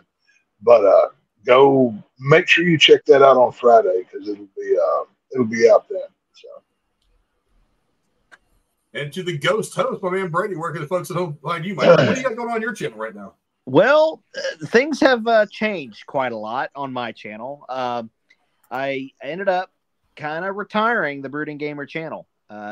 Things kind of just hit a roadblock, and unfortunately, Jurassic Park isn't exactly as an ongoing thing unless something's currently happening. You're not really. I've been seeing a lot of stuff. I don't know how true it is, but I've been seeing a lot of stuff. Yeah, it hits its thing for a short time, and then you go into a major quiet period. And I had a side channel for a long time of Disney stuff, and decided, I'm going to really get into it, actually put effort into it, do some real work on it, see how it goes. And it's taking off a lot quicker than I thought it would. It's almost hit 800 subscribers. So you can find me on my, the channel name called Your Ghost Host, where I cover, and of course I'm trying to get Jeremy and Rachel involved in that as well. So have my. All you gotta do is tell me. I'm there. Oh yeah, 2 of my 999 happy haunts, where we cover. I'm covering Disney games, films, series, just anything I really can. So it's not necessarily Haunted Mansion related, but there's a lot of Haunted Mansion stuff in there. So that's where you can find me on Your Ghost Host channel. And my hetero life mate Jeremy, where can the folks find you, my friend? Well, usually Tuesday, but things didn't work out that way, so I'm here today. That's why I say, Tuesday and Thursday, but it could be any day. Who knows? Same vault time, same vault channel. I was sitting on that one for a minute. I like that. Yeah, we gotta keep the corporate crap going. I gotta put the they live levels of fucking consumerism out there, and with your biggest company in the U.S. and this alternate timeline of history, yeah, that's who it's gonna be. Yeah, honest, and I kind of agree with Gamer. It's like the thing right now, like I said, I look right over here, and on the sidebar, someone's playing Fallout 3 for the first time live. That's cool. I started playing through Fallout again, but you know what? Maybe I should give it a try. And I mean, I'm probably going to get lost in the Fallout. I get it. But I've definitely wanted to go through that and just kind of just BS and just, I don't know. And again, I open my big mouth and I make stupid puns, and I could be like, oh, I could call it Fallout Friday. I don't know. Ooh. So, I know. Calm down before I commit myself to something here. There's this little setup which you can't see. It's all in front of me. I'm gonna change this up, so maybe I'll actually be able to properly do some stuff. Because, like I said, I'm a terrible content creator, so I don't know. I'll maybe you'll see me walk in the wasteland next. Who knows? Maybe that's a story for a different day. Maybe we'll see. That's a reference. That's another Fallout reference. If anyone didn't catch it, that was a reference. As for me, you'll find us all back here tomorrow night breaking down the last 4 episodes 5 through 8 of Fallout on Amazon. I was planning on doing Civil War, but I haven't heard a lot of great things about the movie. So I'm going to see it hopefully this weekend. Texas said that he was not. Yeah, he was not. It was not what a lot of people hoped it would be. I've heard a couple people say that the political messaging in it, they thought it was going to be kind of one thing, but it really kind of wasn't. It was something else. So I'm gonna give it a watch hopefully this weekend, and maybe I'll like it more. Maybe I'll change it. For as of right now, after Fallout, we'll be doing the Real Genius review, and then what is it? The 25th. I had actually almost forgot this was happening. Boy, the draft snuck up on me this year. I don't know how. But the 25th, we'll be breaking down round 1 of the NFL draft, see who's going to go where. I'm sure me and Tex will be here. Probably some other football fans will be chiming in. So we'll be maybe we'll split. Do you want football or Fallout? We'll, Are you asking me?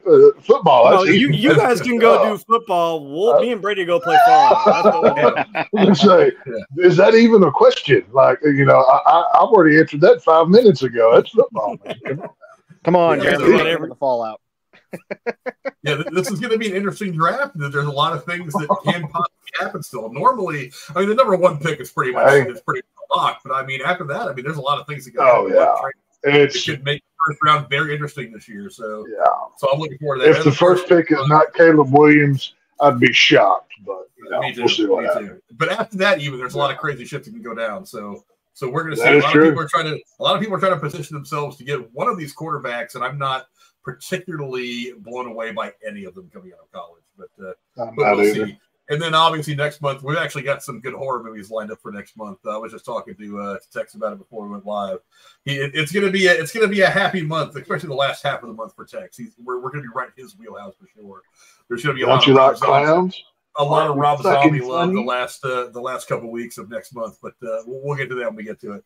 But Thanks all of you for coming and hanging out. We very much appreciate it. We will see you guys tomorrow as we break down episodes 5, 6, 7, 8.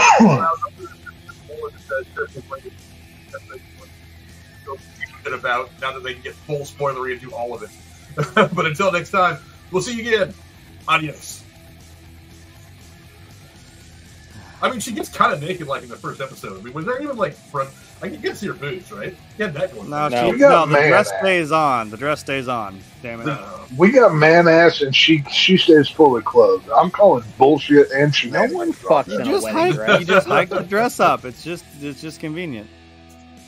No, there is no excuse for man ass, and she does not get naked.